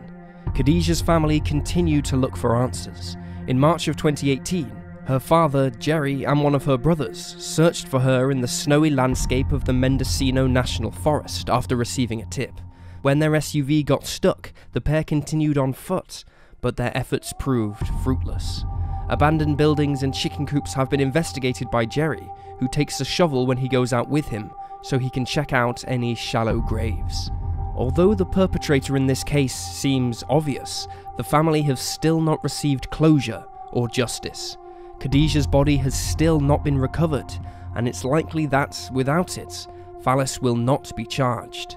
The case is still open and active. If you have any information on the location of Khadijah or her remains, you can contact the Mendocino Sheriff's Office tip line on 707-234-2100. Kiera Coles. Born September 24th, 1992 to Joseph Coles and Karen Phillips, Kiera was the fourth of 5 children and appeared to have a relatively normal upbringing. As an adult, she was close to her mother. The pair spoke on a near-daily basis, and she was also very anxious to start her own family. Kiera often told her family and friends that as soon as she was financially stable, she wanted to have her first child. Shortly before her vanishing, she was on her way to having her perfect life. She had moved out to her own apartment on the south side of Chicago, Illinois, and she had purchased a new car. She had also recently found out that she was pregnant. Her baby was due in April of 2019. 26-year-old Kiera was working for the USPS at the time of her disappearance. According to some reports, she had been there since 2017, while other sources claim she'd been there about 3 years. According to her mother, Karen, Kiera had taken the 1st and 2nd of October 2018 off from work for personal reasons. She was due back on the 3rd. However, the 26-year-old never showed up to her shift. Instead, she called in sick. Between the 3rd and the 4th of October, Karen continued to call her daughter, who wasn't answering her phone. The calls were going straight to voicemail, leading Karen to believe that Kiera's phone must have been out of battery. She then asked Kiera's sibling to check her social media. Kiera hadn't posted there either. Beginning to grow concerned, Karen asked the Chicago Police Department to perform a welfare check on her daughter. Kiera's car was still parked outside her apartment block, but the young woman herself was missing. Initially, police didn't think much of Kiera's vanishing, believing it to be a non-suspicious case, but eventually they began to suspect foul play. Karen had last seen her daughter on the Sunday before she vanished, September 30th. The pair had spoken about Kiera's preparation for the baby and what milk was best to drink while she was pregnant. However, the case grew a little complicated when the 26-year-old's sister claimed that she had last seen her on Monday the 1st after picking her up from work. This statement conflicted with Karen's testimony that her daughter had taken Monday the 1st and Tuesday the 2nd off from work. This information has never been fully clarified in subsequent reports on the disappearance. Upon investigating further, the case grew all the more complex when authorities found out that the father of Kiera's baby, Joshua Simmons, whom she'd been seeing for 5 years, actually already had a long-term girlfriend and several children. There are also some reports that he had a third girlfriend, although this is only mentioned in a few articles. Not only was Kiera pregnant, but Simmons' long-term girlfriend was also pregnant with their third child. Reportedly, both Kiera and the other girlfriend knew of one another. According to Karen, the pair did not get on, and Kiera had been banned from visiting Simmons at his house. It is unclear if the authorities ever spoke with Simmons. In early 2019, he was wanted for questioning in relation to Kiera's case. Reportedly, after the 26-year-old vanished, Simmons, his girlfriend, and their children moved out of state. They never participated in any searches for Kiera, nor any vigils. NBC5 found Simmons living in Louisiana in 2021, but he failed to reply to any of their letters. Following her disappearance, investigators found CCTV footage from a neighbor's surveillance camera, which showed a woman resembling Kiera walking toward her car on the morning of October 3rd.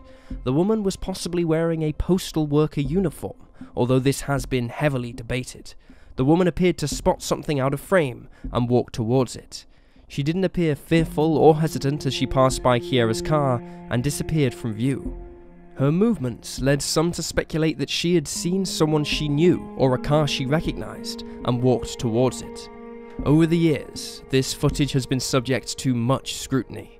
At first, the Coles believed that this was their missing loved one. Over time, however, they have changed their minds. Most notably, Karen came forward earlier this year to tell the media that she never believed the woman was Kiera, but that authorities had asked her to keep quiet about her suspicions. Karen explained that the woman's gait and the shape of her body did not match that of her daughter.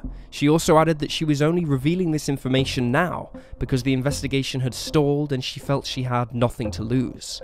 The USPS, for their part, also does not believe that the woman in the footage is Kiera, but another postal worker who was on that route that day. In February of 2021, Karen also revealed that another neighbor had come forward with CCTV footage from the night of October 2nd. The video showed Kiera and Simmons leaving her apartment in separate vehicles. Investigators told the media that they had also recovered surveillance images of the 26-year-old withdrawing $400 from her bank account before handing it over to Simmons. It's unclear if Kiera's bank account has been used in the years since she vanished. After Kiera disappeared, her phone, bag and lunchbox were recovered from her car. Meanwhile, her keys and purse were found in her apartment. Online sleuths have noted that the lunchbox being found in the car was odd, given that she had supposedly called in sick. This phone call has been a controversial part of the case online. Many armchair detectives have suggested that perhaps someone called in sick, pretending to be the 26-year-old. Her family have been unable to confirm if the phone call was in her call log, as they have been unable to access her phone without her passcode. It's unknown why authorities haven't looked into this. The USPS worker who took Kiera's call is adamant that it was her. Authorities also searched Whistler Woods Forest Preserve in Riverdale after following some anonymous tips they'd received. While a few bones were discovered at the scene, it's unknown if they were animal or human. Many areas in and around Chicago were searched, but all to no avail. A reward of $50,000 was also set up, although it has yet to be claimed. Kiera's family are desperate to bring her home and hopefully meet her baby. Her father, Joseph, quit his job in Wisconsin and moved to Chicago following the disappearance. He has spoken frequently about the case online and to the media, and has handed out flyers on the street. For a period of time, he lived in his car outside of Kiera's apartment block, determined to find answers. The 26-year-old's friends and co-workers also continue to tirelessly spread awareness of her case. Even today, Joseph continues to hold meetings to spread awareness about his daughter's disappearance. In 2020, he said that he believed Kiera was alive, but being held captive in a vacant home. He added that he believed authorities had not done enough to help bring her back. In July of 2020, law enforcement announced that the investigation was suspended because they'd exhausted all leads. They have stated that they still suspect Kiera met with foul play, but have otherwise been tight-lipped. They told the media that they are looking for evidence to back up their theory, and that they believe 2 or 3 people were involved with the 26-year-old's disappearance. In September of 2020, the Chicago Police Department told the Chicago Tribune that they were working with the US Postal Inspection Service and the FBI to continue the search. They also noted that the case was not closed, and they'd be investigating any new evidence or tips they received. Although there isn't much in the way of evidence in Kiera's case, there is a lot of speculation online. The most common theory is that Joshua Simmons was involved in Kiera's disappearance, with some even suggesting that his girlfriend was also involved. Amateur sleuths came to this conclusion after noting the way the couple left Illinois in the aftermath of the vanishing, and that neither helped with the investigation or the search. Some have theorized that it was done out of jealousy, but others have proposed that neither half of the couple wanted anything to do with Kiera's baby, and so they sought to rid themselves of the problem. Karen has said that while she initially didn't believe that Simmons was capable of harming her daughter, his silence has caused her to think otherwise. Another theory that has been proposed in Kiera's case is that she left to start over, overwhelmed by all the changes in her life. However, her family don't believe that she would abandon everything she'd worked for, and they don't believe she wouldn't at least let them know she was okay. Others have speculated that Kiera was simply a victim of a local gang, or was the target of a crime of opportunity. While Kiera's case is still open, the investigation has slowed down considerably in the last year. If you have any information about the disappearance, you can contact the Area South Division of the Chicago PD on 312-747-8274. Louise Borglet. One of Denmark's most heartbreaking cases is that of Louise Borglet. In late 2016, Louise was 32 years old and 7 months pregnant with her first child. She was not in a relationship with the baby's father and had chosen to move from Copenhagen to Herlev when she discovered that she was pregnant. Here, Louise shared an apartment with her sister Suzanne, her brother-in-law Martin, their 2 children, and their dog, an 8-year-old golden retriever named Maggie. A beauty advisor at a high-end department store, Louise was voted best colleague by her co-workers in 2015. Loved ones described her as fun, easygoing, happy, and humble. She affectionately referred to her unborn baby, who she found out was to be a boy, as Little P. Very little is publicly known about the baby's father, adding another layer of mystery to Louise's strange case. At around 6:30 p.m, on the evening of Friday, November 4th, 2016, a heavily pregnant Louise ventured out in the rain and cold to walk Maggie. Before leaving the family home, she pulled on her brother-in-law's olive green rain clothing, consisting of trousers and a hooded jacket, as well as his blue rubber boots. She said goodbye to her sister and headed 5 minutes down the road to the local dog park, where she and Maggie walked in peace, enjoying the cool night air. At around 7:10 p.m, a couple out walking their own dog were surprised to see Maggie bounding toward them, her leash dragging in the wet grass behind her. The pair felt that the canine wanted to show them something, so they followed her to the body of Louise. She looked still and pale in the darkness, and according to several Danish media outlets, she was lying, quote, like a cross, her arms outstretched at either side. When the couple reached for Louise, they realized her body was limp. The man, Michael, a 52-year-old tire fitter, immediately started performing CPR, while his partner dialed the number for emergency services. Just minutes after the paramedics arrived on the scene, Louise was sadly pronounced dead. She had suffered a puncture wound to one of her breasts and another to her ribcage. In the immediate aftermath of the crime, authorities propped up a tent over the crime scene and began to collect tracks in the wet grass. Maggie was also examined, and her fur was tested for any trace of DNA evidence. Law enforcement combed through several lakes in the area, searching for the murder weapon, which is believed to be a knife, but their efforts proved fruitless. Soon, witnesses began to come forward. At around 7 p.m., witnesses heard 2 screams coming from the park. One was short, one was long. The same witness then nearly collided with a man fleeing the park. Upon seeing them, the man threw his hands up in the air, possibly in despair or frustration, before turning around and heading back into the park. The man was described as being between the ages of 28 and 30, 5 foot 10 inches, of a thin build, with a thin, defined face, which some publications have described as marked, although it's unclear what exactly this means. Another unclear detail about the man is he reportedly had, and I quote, golden skin.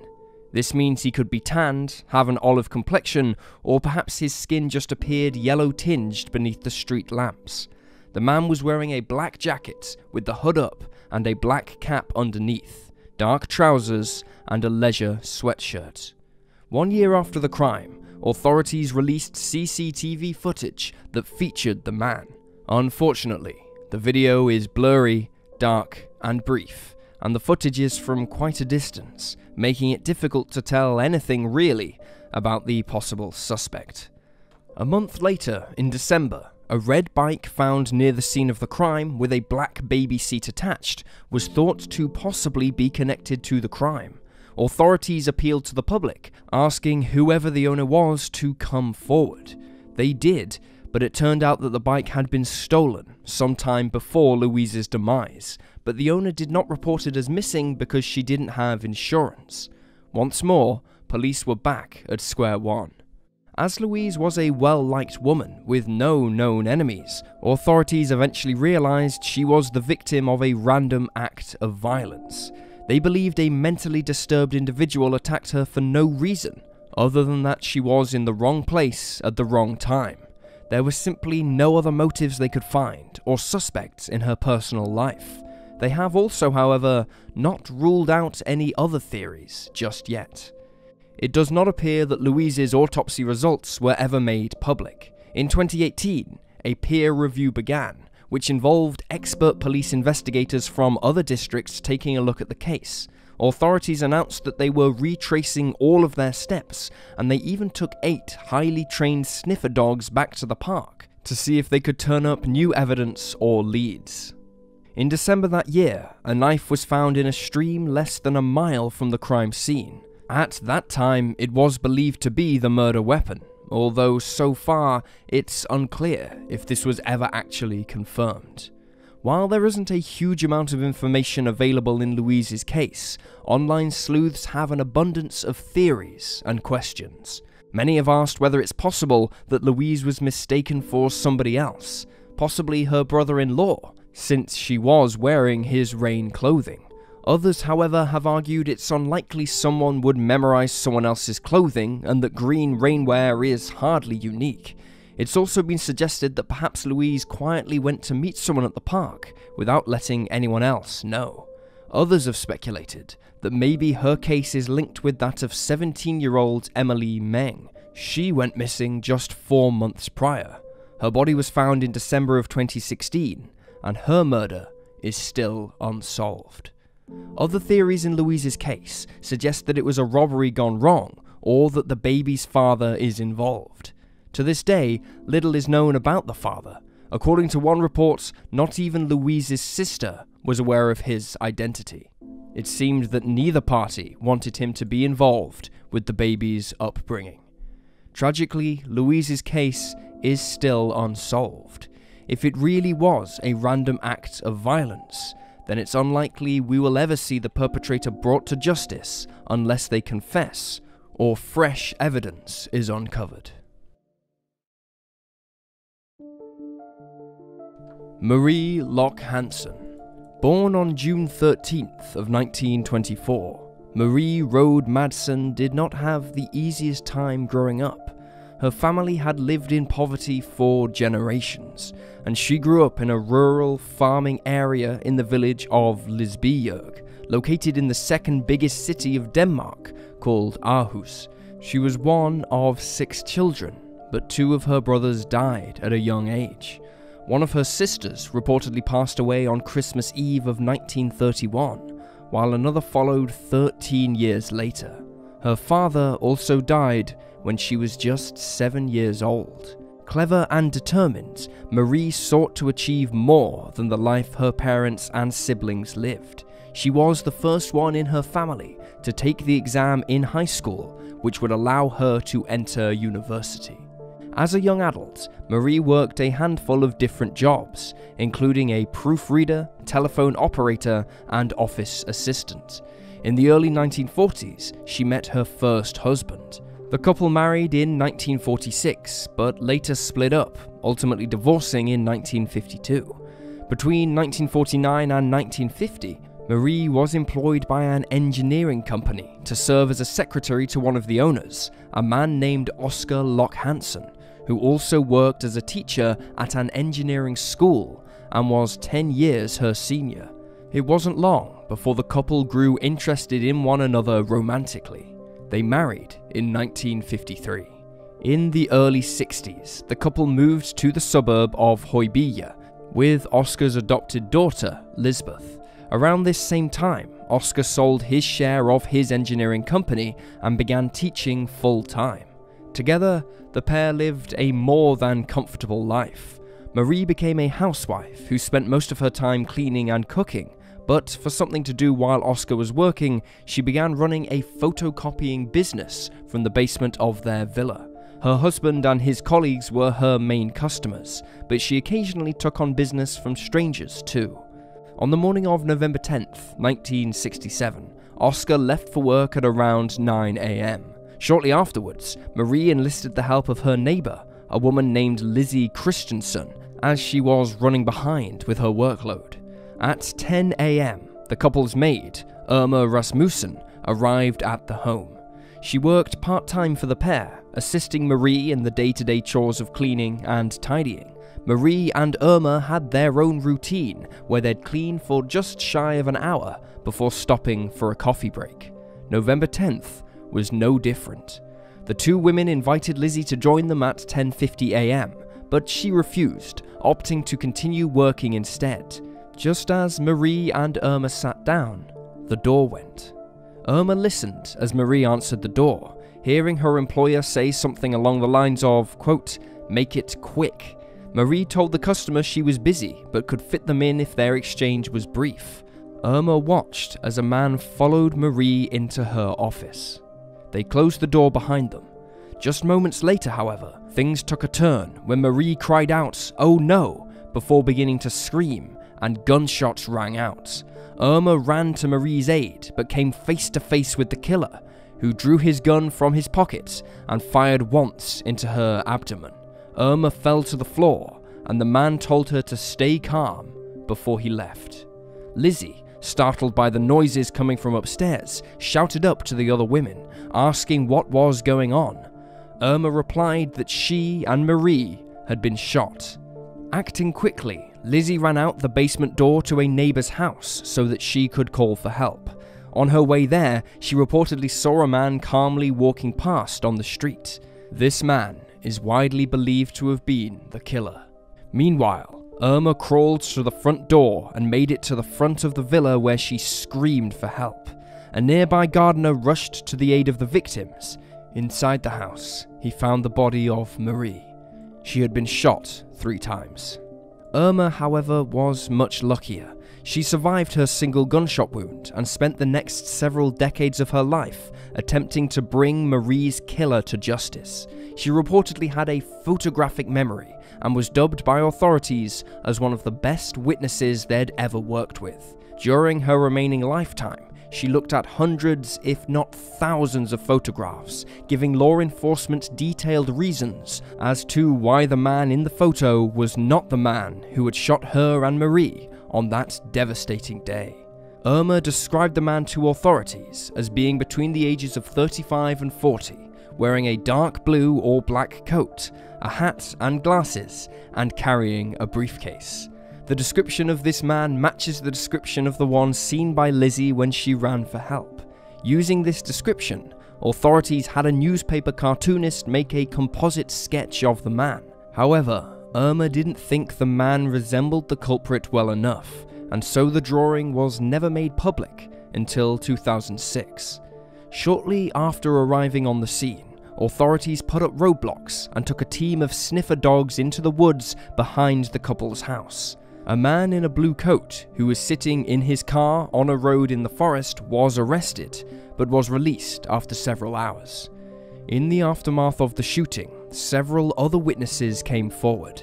There were alleged sightings of the culprit getting onto a bus that was heading into the center of the city, while several other members of the public saw a man fitting the description of the perpetrator getting into a green Morris Mascot, also known as a Mini Cooper, a short distance away from the house.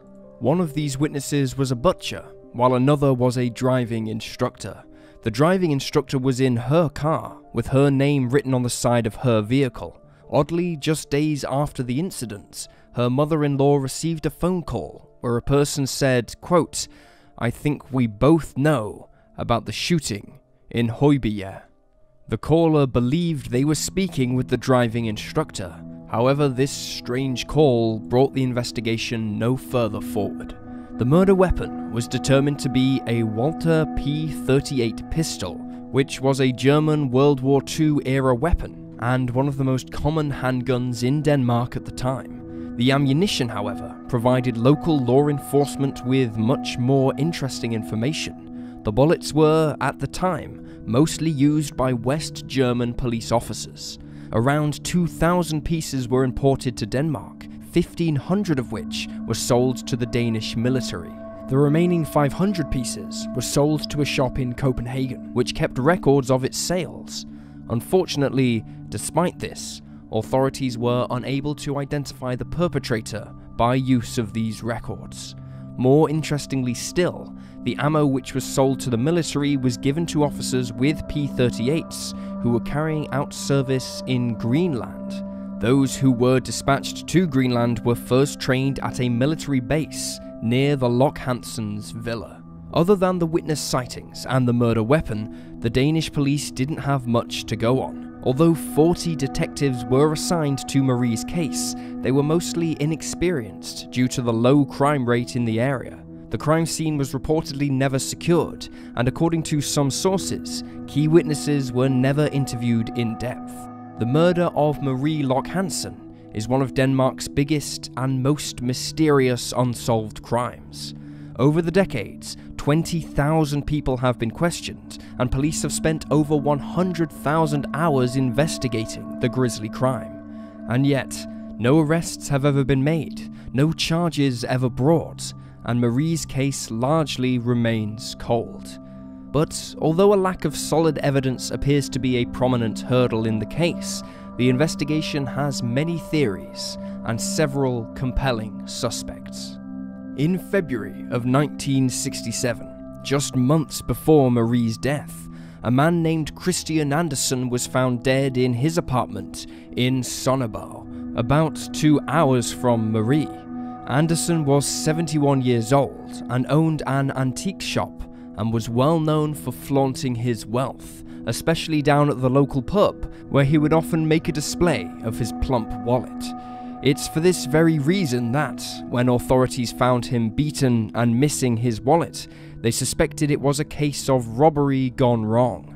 When they later found his name in one of Marie's notebooks along with his phone number, they dismissed this, believing it was simply because the young woman had purchased goods from him before his passing. It has been rumoured, however, that the two were involved with much more sinister dealings than the exchange of goods and services. In 1976, a man named Friede Müller was convicted of spying for East Germany. Müller was known as a friend and associate of Anderson's. This has led many to speculate that perhaps all three were involved in some sort of espionage.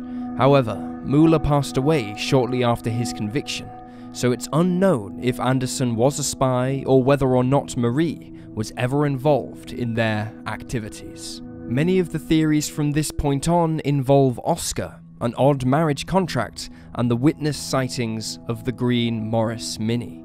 It is widely reported that following Marie's demise, Oscar told the media that the couple had a happy and fulfilling marriage. However, according to friends, family, and law enforcement, this was not the case, and the marriage was tense, verging on the edge of a breakdown. Reportedly, Marie had met somebody else, although one article mentions that no trace of another lover was ever found. In recent months, the couple had come up with a contract that, in case of divorce, Marie would get everything, including the villa and all of her husband's wealth. While the contract had been signed by both parties, it would only be valid after it had been registered in a court proceeding. This registration was allegedly meant to take place on the day of Marie's passing. While it is unclear why Oscar would agree to such a bizarre document, online sleuths have suggested that perhaps Marie wanted it drawn up because she found out that he was having an affair, not the other way around. To secure her own future and financial stability, she demanded that the contract be made and validated.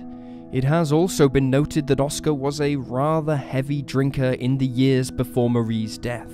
It's possible she was worried he would eventually become reckless with the money. For his part, Oscar was said to be heartbroken after losing Marie. Upon hearing of her demise and reaching the villa, he collapsed to the floor, crying, and said they killed her.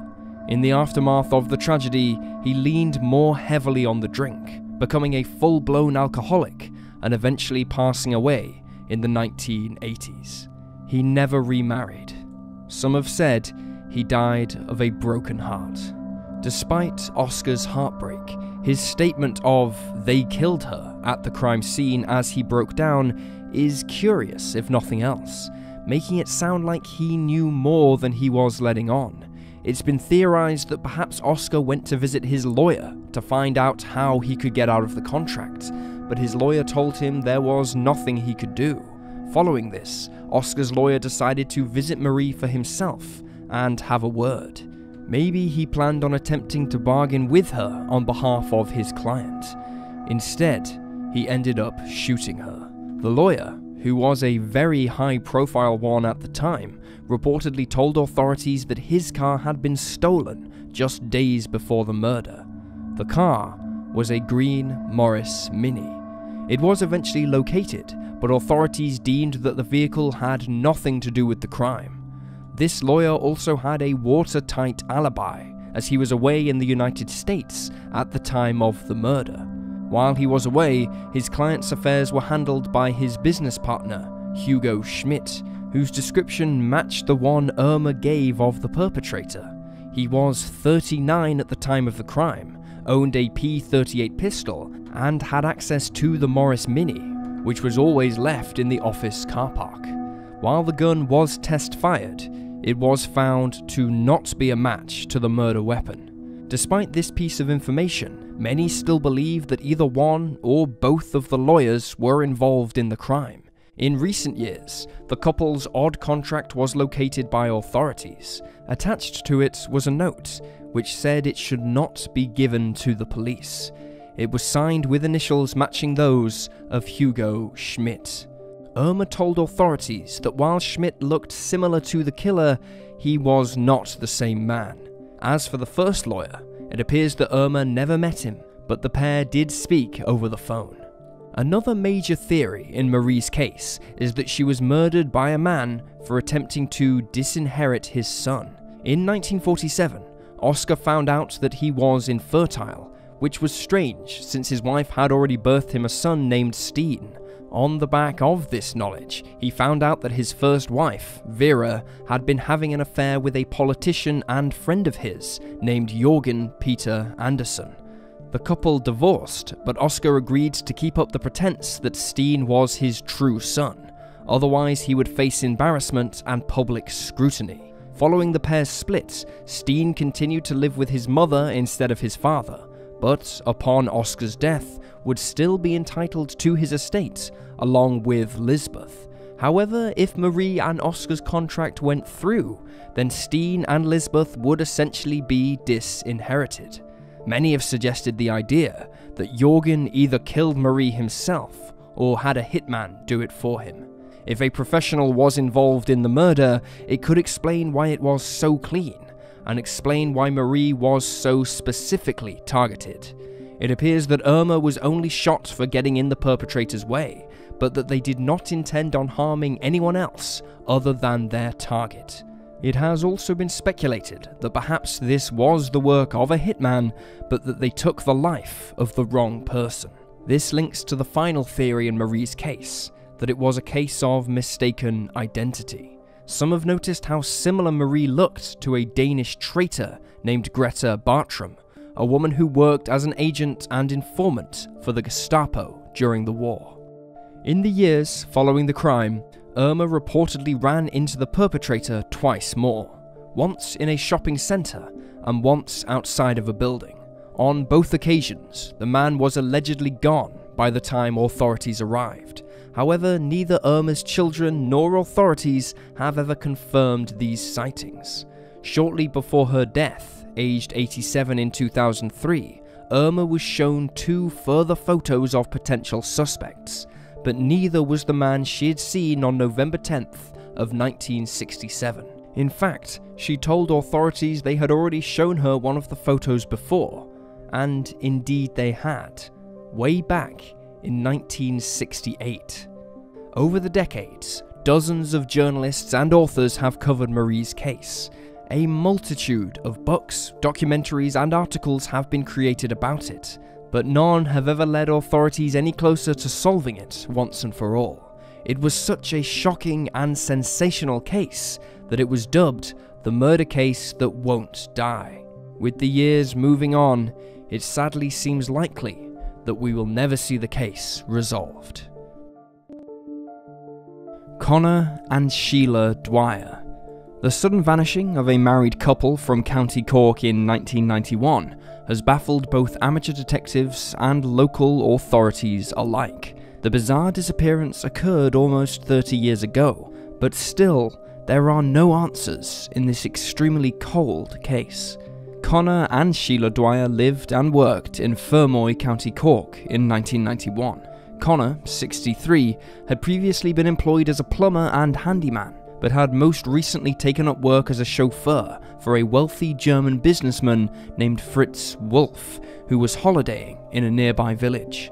According to reports, Connor was having the time of his life in this occupation, as it allowed him to drive the flashy cars he had been dreaming of owning since he was just a child. Their neighbourhood was not the most affluent, meaning neighbours didn't miss the shiny Rolls Royce that sometimes sat at the front of their house. It wasn't subtle, and it stuck out like a sore thumb. While Connor was in his element with his new career path, Sheila, 61, was a homemaker. The couple's 2 grown children had since left the nest, both choosing to move to England, but Sheila kept herself busy throughout the day with cooking, errand running, and other household tasks. Friends and neighbours noted that she was always well dressed and made a consistent effort with her appearance. Nothing seemed amiss in the pair's life when they suddenly stopped answering their telephone and vanished one day from their home without a trace. Connor and Sheila were last seen attending a funeral at St. Patrick's Church in Fermoy on April 30th, 1991. The church was just 100 metres from the couple's Chapel Hill home, and they made it back safely. That evening, Sheila spoke with one of her sisters on the phone. It is unclear when exactly the Dwyers vanished. The last time anyone spoke to the couple was on May 1st, when, again, one of Sheila's sisters spoke to her on the phone, but subsequent calls to the residence went unanswered. There are conflicting reports about when the couple were reported missing. Some sources say May 19th, while others say May 22nd. Either way, it's clear there is a gap of around 3 weeks in which the pair's movements are not accounted for. It's unclear why nobody reported the couple missing, not friends, nor family, nor neighbours during that time. One of the Dwyer's children, also named Connor, said he had last spoken to his parents on St. Patrick's Day, March 17th. He reported that nothing had seen amiss with the couple. The Dwyers were finally reported missing when one of Sheila's sisters went to the home after failing to contact either half of the couple. She was met with a silent, empty house, and she alerted the local authorities. When the Garda arrived on the scene, they immediately began to investigate. Nothing seemed out of place, and nothing was missing. There were no signs of a struggle or forced entry. The couple's personal belongings, including clothes and passports, were found in the home. A biscuit tin kept in the house still contained around €2,100. The only thing the Garda couldn't locate was the couple themselves and their car, a white Toyota with the registration plate 5797ZT. In the years since their disappearance, no trace of the Dwyers has ever been found. Their bank accounts have never been accessed, and their car has never been located. Since the River Blackwater runs through the town, authorities conducted an exhaustive search of the water and the surrounding countryside, all to no avail. Shortly after their vanishing, Interpol was alerted and ferry records were combed through for any sign of either the couple's car or their presence on any of the ships. But once again, this lead was a dead end, and no sign of the Dwyers was found. Although there have been no confirmed sightings of the couple since 1991, several witnesses stepped forward in the years following their disappearance, claiming to have seen them alive and well. One local woman believed she had seen the pair in their car stopped at a set of traffic lights in Fermoy just shortly after the couple were thought to have vanished. There have also been different sightings in the cities of Dublin and Waterford. In 1993, the case was featured on an episode of Crime Call, the Irish equivalent to UK's Crime Watch programme. After seeing the show, a woman reported seeing the couple at Lourdes Airport in France in June of 1991. She said that the man appeared suspicious because he wore a long trench coat and kept a constant, careful eye on his wife while he went to grab a newspaper. She thought it seemed like he was worried the woman would talk to somebody else while she sat and waited for his return. She said when the man returned to his wife, he said something to her and they both left. The witness claimed that the couple both had Irish accents. At the time, she was unaware of the missing pair and thus didn't report the sightings sooner. She added that she was later interviewed by authorities with one of Sheila's sisters, and that apparently the clothing she had described matched the clothing that was missing from the house, presumably the clothing the couple had worn when they went missing, as no other garments were reported as gone from the home. Another interesting sighting came that same year in 1993, when a witness recalled seeing the pair at a Munich airport. This conversation was particularly interesting to the Garda, considering before his disappearance, Connor had been working for a German businessman. However, neither the Bavarian Police Department nor Interpol could confirm this sighting. Another unclear detail in the couple's case was whether or not Connor was working for Fritz Wolf at the time of his vanishing, or if he had stopped, perhaps because Wolf had returned to Germany. If Connor was still under Wolf's employment when he went missing, why had Wolf not reported his driver as missing? In the year 2000, new information led authorities to search a lime quarry about 45 minutes from Fermoy. However, this search turned up no new leads. One of the most curious aspects of the case is that it is shrouded in rumour and hearsay. Reddit forum users have noticed their family's reluctance to discuss the case, while accusations range from Connor orchestrating a murder-suicide plot to the 63-year-old being involved accidentally in a drug-running business. One particularly interesting whisper involves Connor disappearing for several years back in the 1980s. It is unclear where this rumour started, and it is unknown why he left or returned, if the rumour is true. It's also been speculated that the couple took their own lives together in a suicide pact. This theory arose because Connor's brother mentioned that he had suffered from depression before. If Connor really did disappear in the prior decade, then perhaps his mental health struggles played a role in that too. One theory in the case postulates that the couple's vanishing is linked to the disappearance of William Billy Fennessy, who vanished from Fermoy almost exactly a year prior. William was of a similar age, and his car was also missing. However, his body and car were both pulled from the River Blackwater in 2013. The theory that appears to be the most likely is that the couple suffered the same tragic fate as William Fennessy, but their vehicle and bodies have simply not yet been found. The couple's more outspoken son Connor claimed in a 2008 interview that his parents had no enemies and were not disliked. They were friendly and respectable and well known in the community.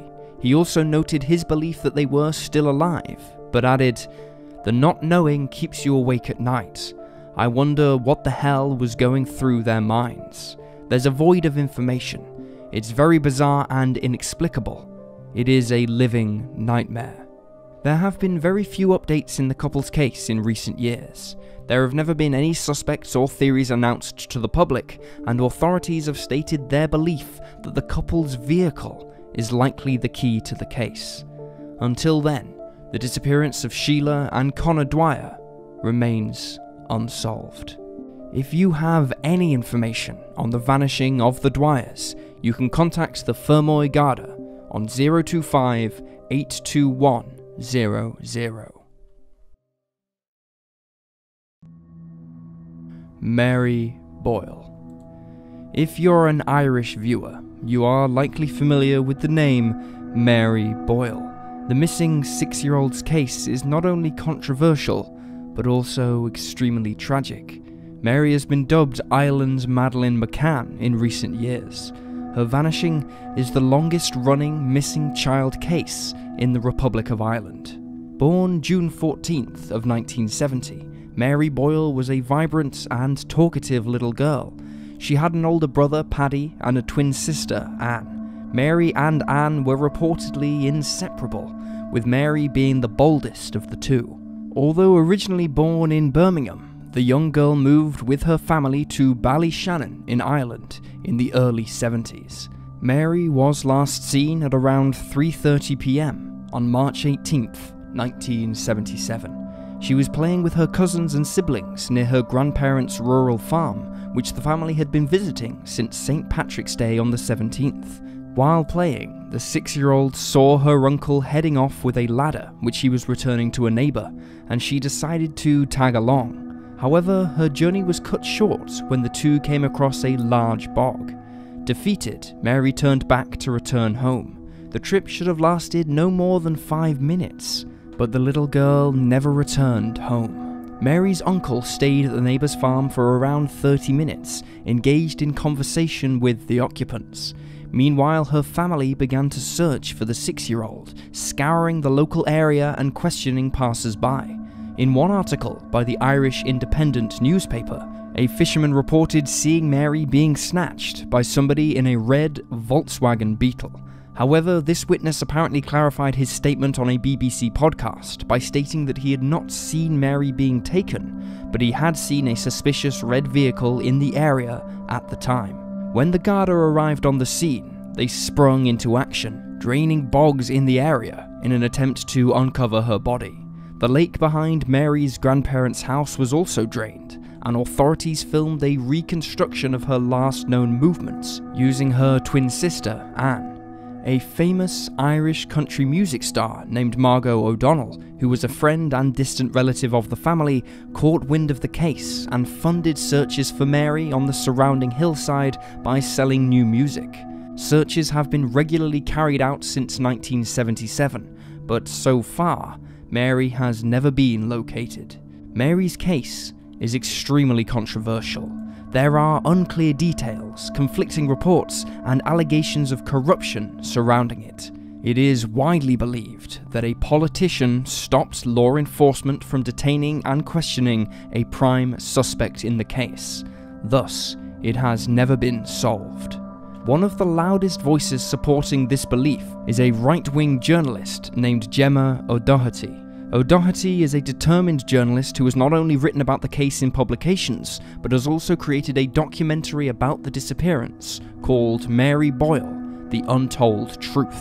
The documentary is available to watch on YouTube, although O'Doherty herself was banned from the platform in 2019 for repeatedly violating YouTube's hate speech policies.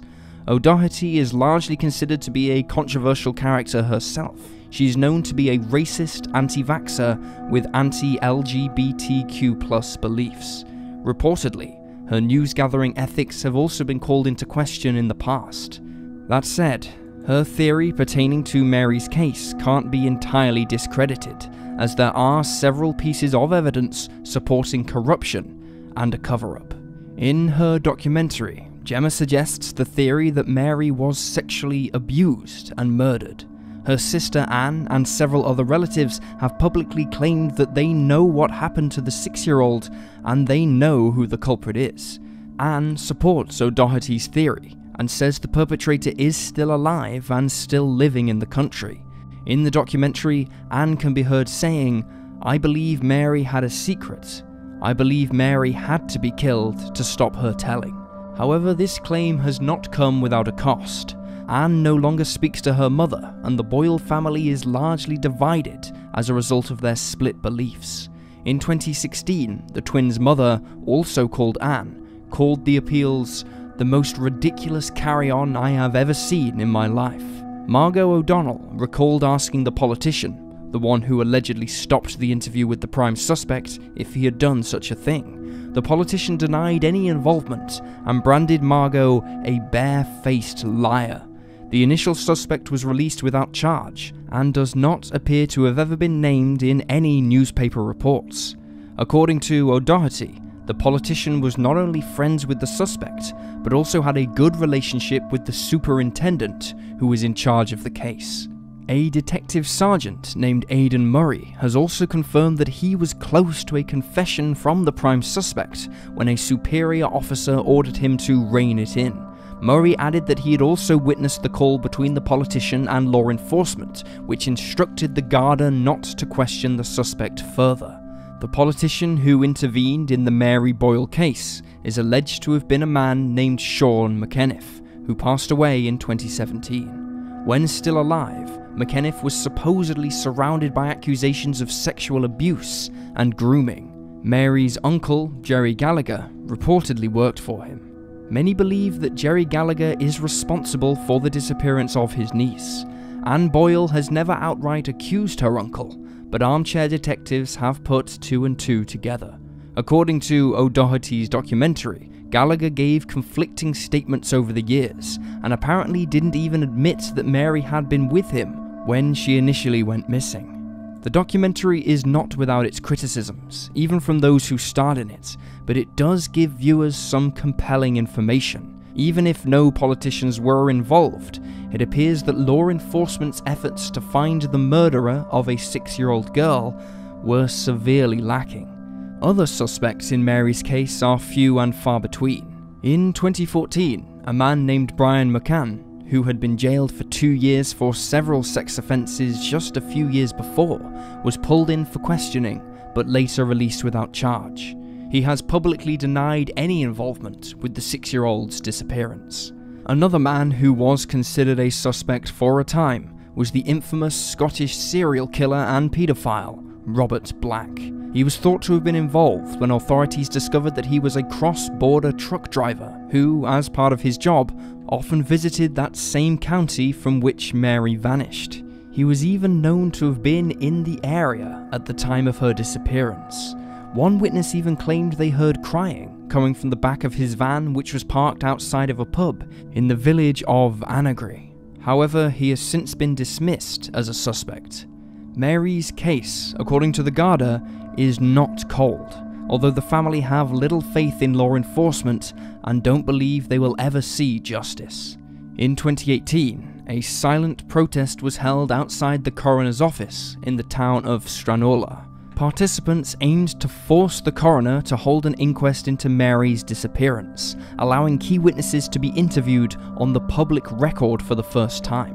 Protesters also handed in a petition with 10,000 signatures, demanding an inquest be held.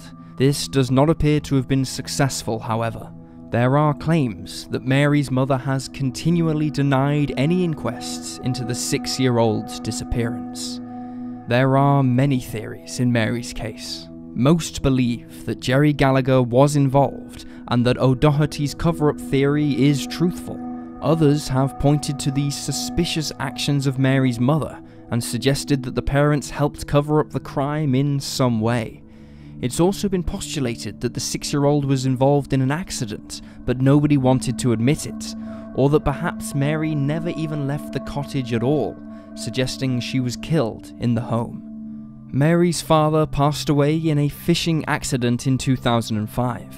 The rest of the family remains split by their opinions on what really happened to the little girl. To this day, her case is still unsolved. Catrice Lee. Born on November 28th of 1979, Catrice Lee was the light of her parents' lives. She was endlessly doted on by her family and was expected to have a bright and happy future. Catrice was born at the British Military Hospital in Rinteln, West Germany, the daughter of Richard Lee, a sergeant in the Cavalry Regiment of the British Army, and his wife Sharon. Catrice spent the first 2 years of her life in Germany, although at the time of her vanishing, she spoke only English. On November 28th of 1981, Catrice turned 2. The family made plans to visit the Naffy shopping complex nearby to buy things for the little girl's party. Sharon's sister, Wendy, and her husband Cliff travelled to the city to celebrate the occasion. Catrice's big sister Natasha didn't want to go shopping, however, so she stayed behind with her uncle Cliff, while Wendy, Richard, and Sharon took Catrice with them. As it was the last payday before Christmas, the shopping centre was bustling with activity. Sharon carried her daughter around as she didn't want to sit in the shopping trolley, while Richard remained in the car, waiting for his wife and sister to finish up. Finally, the two women reached the checkout. Sharon put her daughter down when she realised that she'd forgotten to get crisps.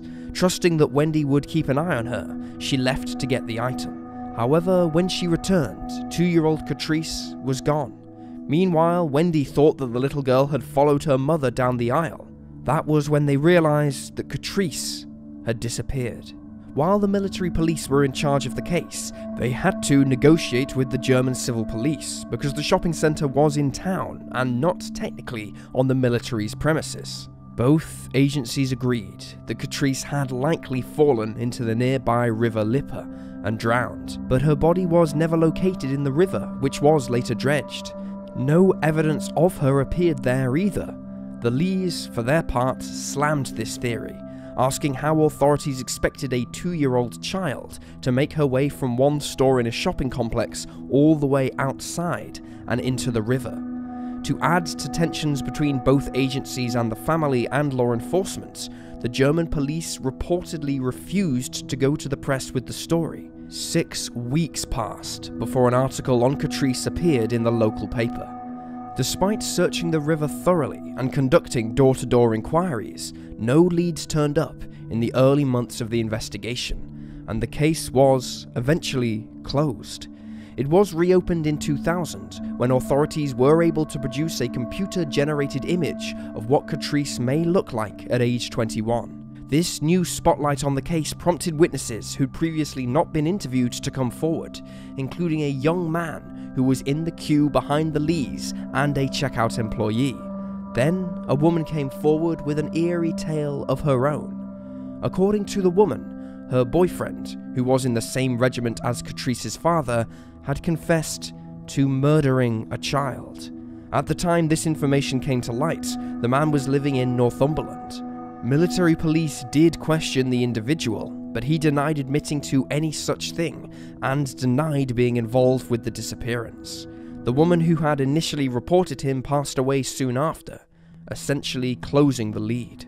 Law enforcement told the Lees that the man was likely a fantasist and had likely not been involved in the disappearance of their daughter.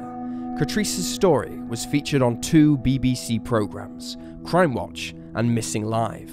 On Missing Live, a digital rendering of what the little girl would look like as a grown woman at 29 years old was shown. On Crime Watch, her older sister Natasha appealed to the public for information. Several tips came in and leads were followed, but ultimately all led nowhere. After the Crime Watch episode aired, an anonymous woman left a message on Richard Lee's answering machine, telling him to look for his daughter in France. While authorities took the tape into their possession to investigate the caller and the lead, nothing more came of it. One line of inquiry that was followed by law enforcement was the idea that Catrice had been abducted from the complex to be raised by another family, possibly in Germany or the UK, or perhaps elsewhere in Europe. She was likely unaware of her true identity. Since Catrice had been born with a unique eye condition, in which her left eye would have required 2 surgeries, an appeal was made to medical personnel with knowledge of such operations to come forward if they had operated on a child. This lead sadly appears to have gone nowhere, however. In April of 2018, the British military police and the German civil police announced that they would be undertaking a 5-week forensic search on the banks of the river, but this sadly produced no new evidence. In September of 2019, a former serviceman in Swindon was arrested in connection with the case, and his property was searched, but he was subsequently released. A month later, in October of 2019, a 40-year-old woman pled guilty to a malicious communications offence after pretending to be Catrice online and contacting the family. She was sentenced to 18 weeks in jail, ordered to undergo mental health treatment, and was banned from contacting the family via a restraining order.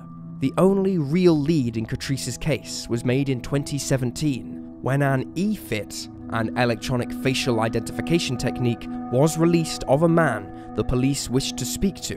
This man was reportedly seen at the time of the 2-year-old's vanishing, carrying a small child into a green saloon vehicle. A similar car was seen near the River Aln in the days following the disappearance, which prompted authorities to investigate the riverbank the following year.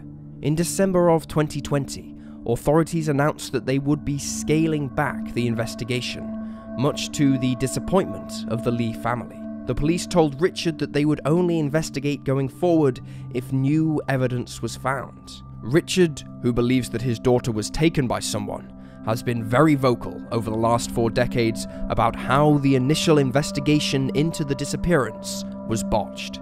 He said, "I believe the whole investigation has been a complete and utter sham." He added that it took 6 weeks for checkout employees to be interviewed, and in one case, it took 20 years for the person to be questioned. He also noted that 48 hours had passed before border control was alerted to the fact that a child was missing, and it took a full day before sniffer dogs were brought in. On the whole, the investigation has been heavily criticised for the fact that many key witnesses' interviews were delayed and that 36 years had gone by before the e-fit of the suspect was released. Catrice is still missing, and her case is still unsolved. Richard Lee, now 71, continues to actively campaign for justice alongside the rest of his family.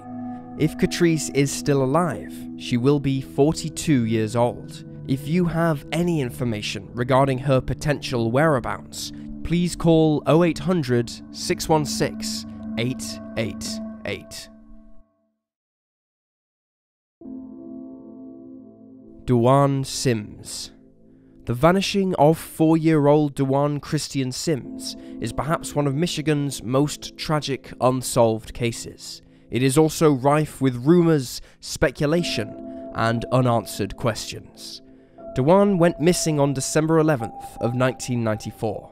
According to his mother, Duana, the pair had visited the Wonderland Mall in Livonia together and were walking when he vanished somewhere along the corridor between the Target store and the main area of the center at around 2:30 p.m. Little more is known about the exact circumstances in which Dewan went missing. Upon hearing Dwana's story, investigators were immediately suspicious.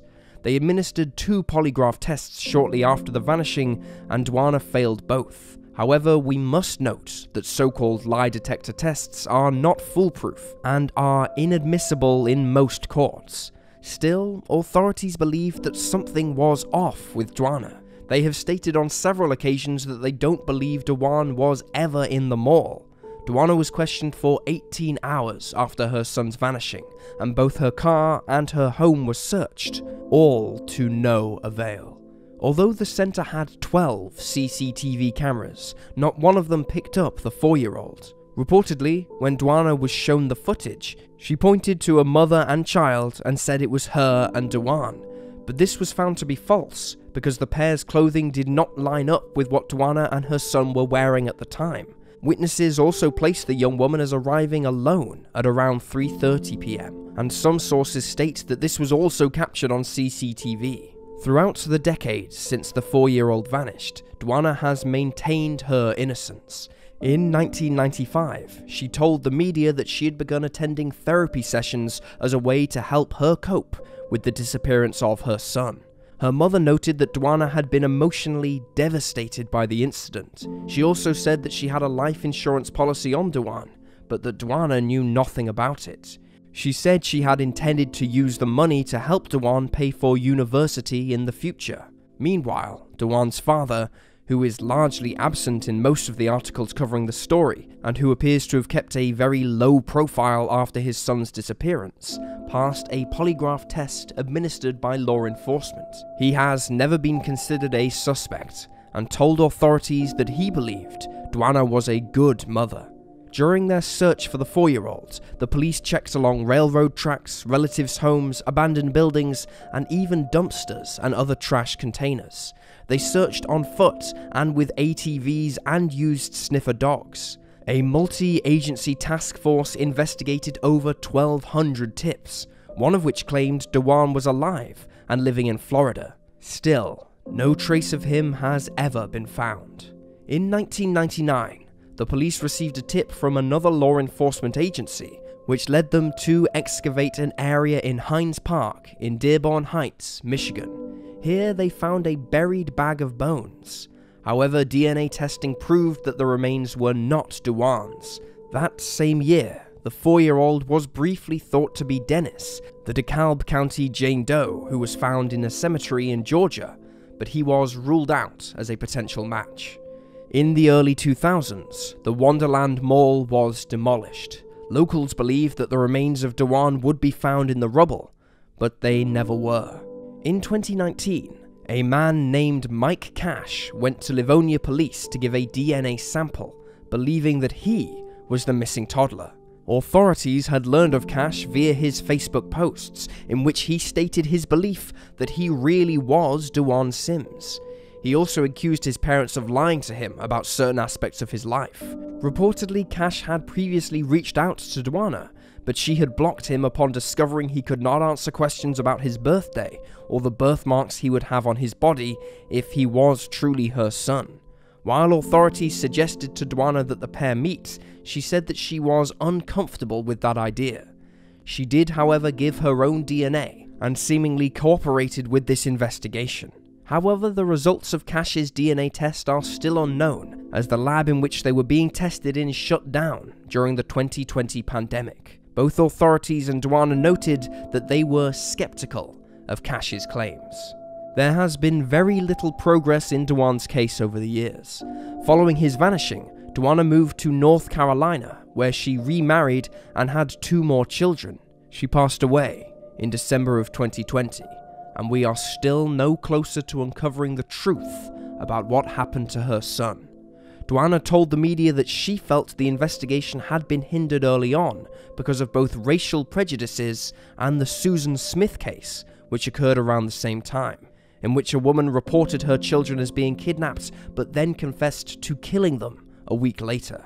It likely did not help her public image when she was convicted in 1996 for threatening her husband with 2 knives during a domestic dispute.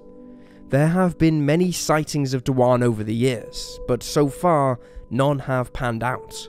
Authorities have said that although Dewana has passed away, the case is still open and they are investigating. Although there is little evidence available, there are many theories being discussed online. Most people believe that Dewana is in some way responsible for whatever happened to her son. It's been theorized that she sold Dewan or traded him to pay off debts, or that a partner of hers was violent and hurt him, or maybe that he was killed accidentally, or died while unattended. Others have speculated that Dewana had some sort of mental break, or that she had left him in the car while she went into the mall, and he was abducted from her vehicle. It is sadly possible we may never know what happened to the 4-year-old boy, especially given the huge lack of physical evidence. Authorities reportedly have their own theories about what happened to Dewan, but they won't disclose what these are. If you have any information on the whereabouts of Dewan Sims, you can contact the Livonia PD at 734-466-2470. If Dewan is still alive, he will be 30 this year. Maureen Dutton. The unsolved murder of Maureen Dutton in 1961 is perhaps one of Liverpool's most shocking and gruesome cold cases. Maureen was just 27 at the time of her death and was a typical English housewife. Her husband, Brian, was a research chemist who worked for the Imperial Chemical Industry Company, often shortened to the ICI. Just 3 weeks earlier, Maureen had given birth to the couple's second child, Andrew. They already had a 2-year-old, a little boy named David. By all accounts, the couple had a happy marriage and lived a normal life, which is perhaps why Maureen's murder was all the more disturbing and shocking to the local community.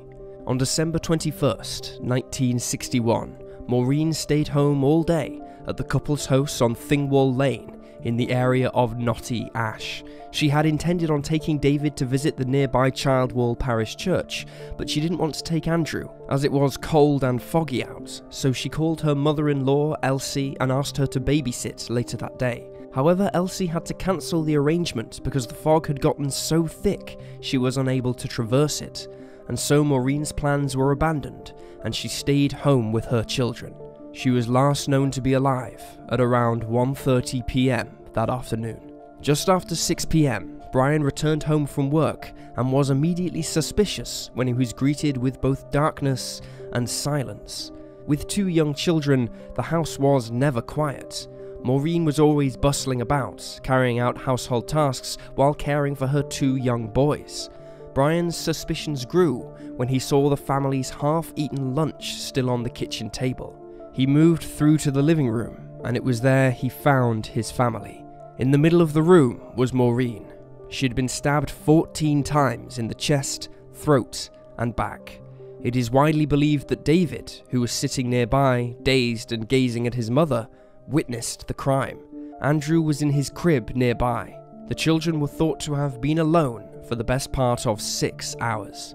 Investigators at the Old Swan police station immediately launched an inquiry into the horrific slaying of the mother of 2. They believed a long-bladed knife was the murder weapon and searched nearby bushes and shrubs for any sign of the object. They even searched drains on the streets, but turned up nothing.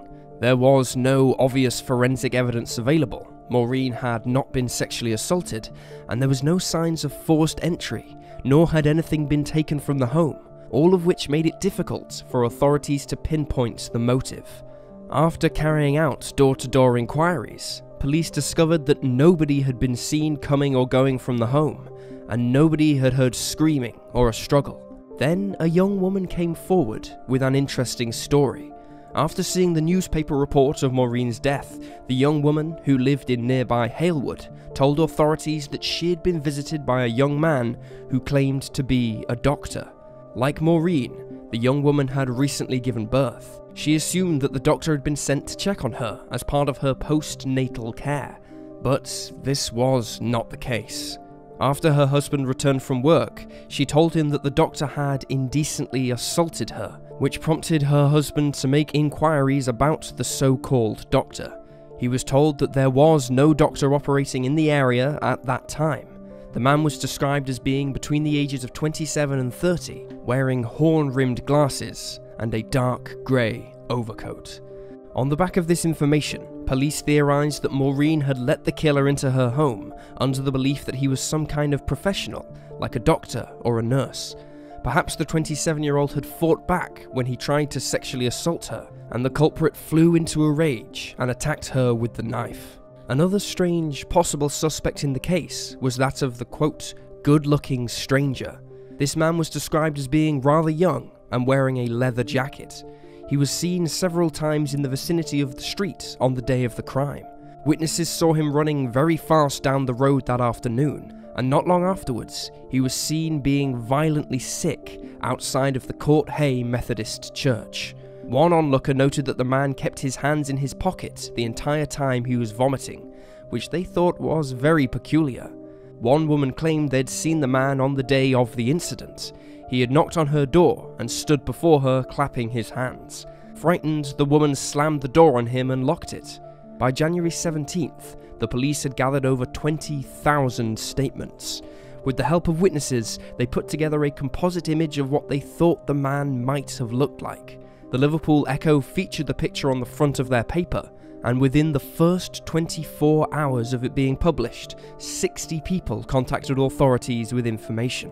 However, the names that were given to the police were steadily eliminated, and the man in the leather jacket was never identified.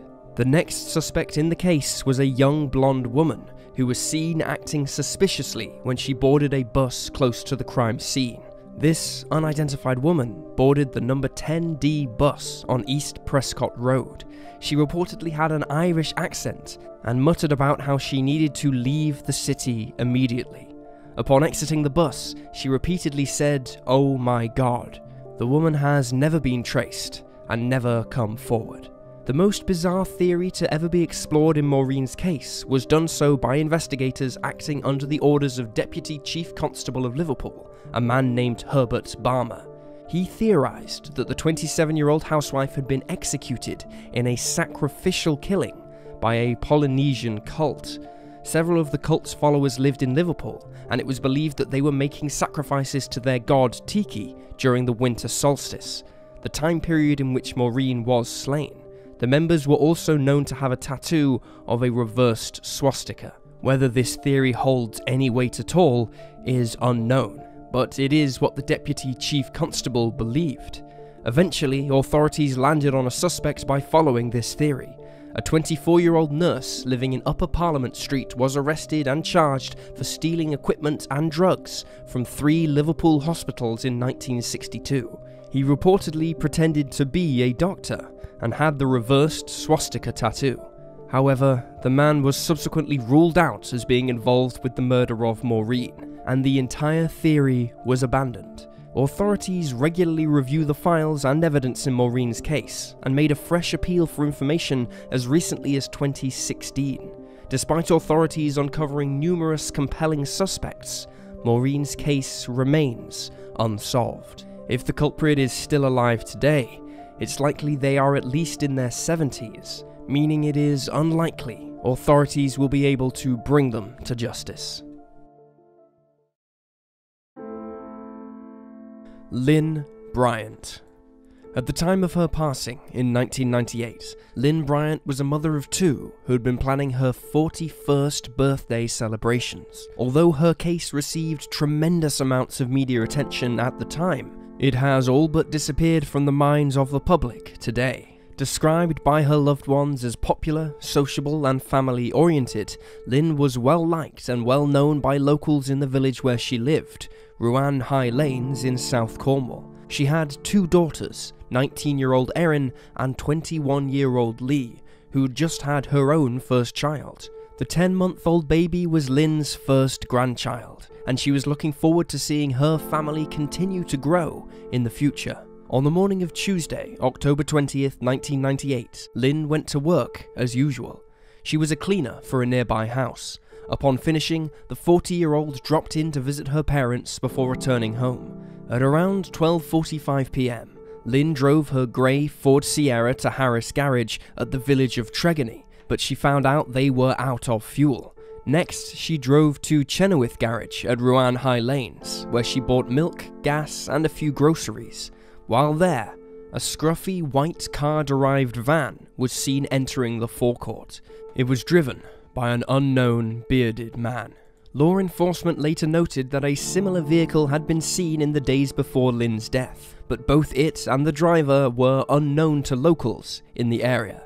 After visiting the garage, Lynn had lunch with her daughter, Erin. The pair chatted about Lynn's upcoming birthday and watched Emmerdale between 1 and 1:30 p.m. Just after 1:30, the 40-year-old took the family dog, a lurcher named Jay, out for a walk. Her family told authorities that Lynn always took the same route. Several witnesses reported seeing her on her way, and told law enforcement later that nothing seemed amiss. A passing motorist saw Lynn talking to a man at the junction by Ruan High Lanes Methodist Chapel. The man is described as being clean-shaven, in his 30s, about 5'9", and wearing light-coloured clothing. This is the last known sighting of Lynn alive. At 12:30 p.m, Lynn's body was found by a woman driving up the lane between the chapel and Treville's Manor. Panicked, the woman reversed her car back down the road and alerted a local farmer who recognised the body. While emergency services were called, by the time the air ambulance arrived at 2:50 p.m, Lynn was long dead. She had sustained multiple knife wounds to her neck and back, with the fatal blow striking her in the chest. Authorities noted that the 40-year-old had fought her attacker viciously and that her clothing was disturbed, which led them to believe she had been the victim of a sexually motivated assault. Law enforcement determined that the murder weapon was a single-edged blade between 10 and 14 centimeters long. It was likely either a penknife or a small kitchen knife, but so far it has never been located, despite the fact that police immediately carried out a fingertip search of the area after Lynn's body was found. One interesting clue found at the scene was the vivid blue polyester cotton mixed fibers that were located on Lynn's body. The fibers have never been matched to a specific garment, but are commonly used in both polo shirts and sweatshirts. They are alien to Lynn and her home, leading investigators to conclude that they must have come from the perpetrator. Authorities also stated that due to the struggle and the mud splatter found on the 40-year-old's clothing, they believe the culprit would have mud and blood on their clothing. Another local farmer told the police that he'd seen a man walking across his field between 2:45 and 3 p.m. This was unusual to him because there was no footpath across the area and it was never used by walkers. He noted that the man wasn't dressed for a walk or a hike either, wearing regular, everyday clothing instead. Another bizarre incident that occurred in Lynn's case was that of her tortoise shell glasses, which she had been wearing when she left the house earlier, but were not found on or with her body. They also did not turn up when the police searched the area.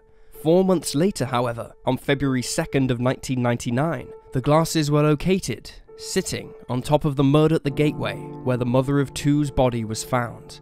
Authorities have been unable to determine where they came from, suspecting that either a member of the public found them, or that the perpetrator of the crime had taken them as a trophy, and, for some reason, returned them afterwards.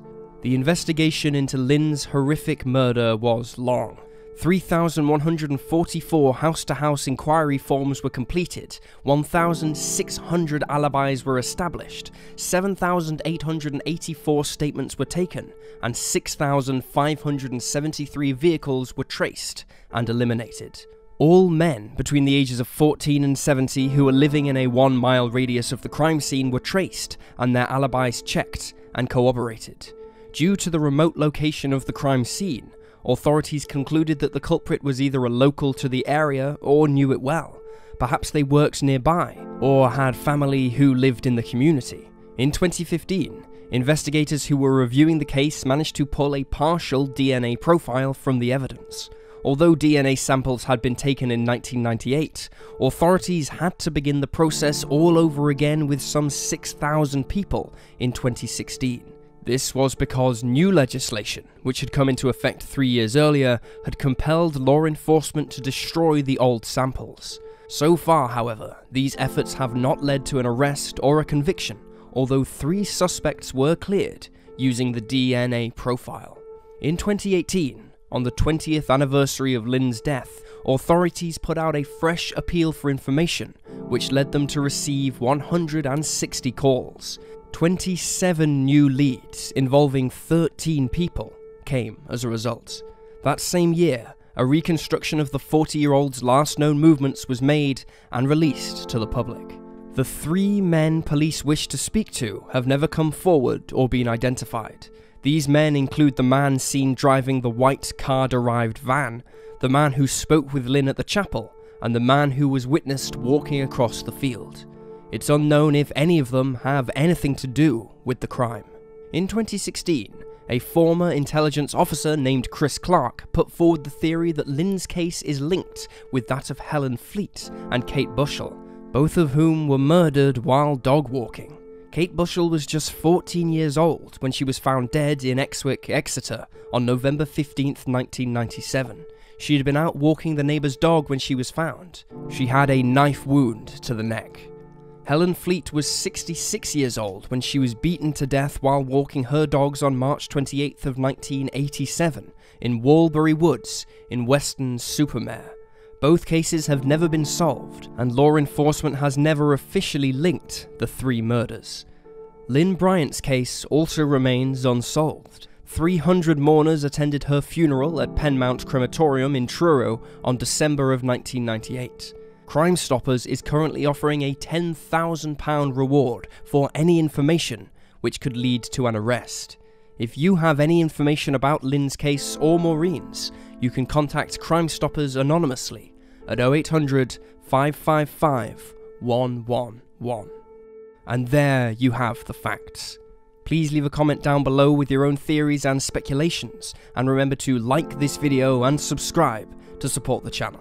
You can also support us on Patreon for access to behind-the-scenes content and early access to our documentaries. Thank you for watching. Stay alert, stay safe, and I'll see you next time.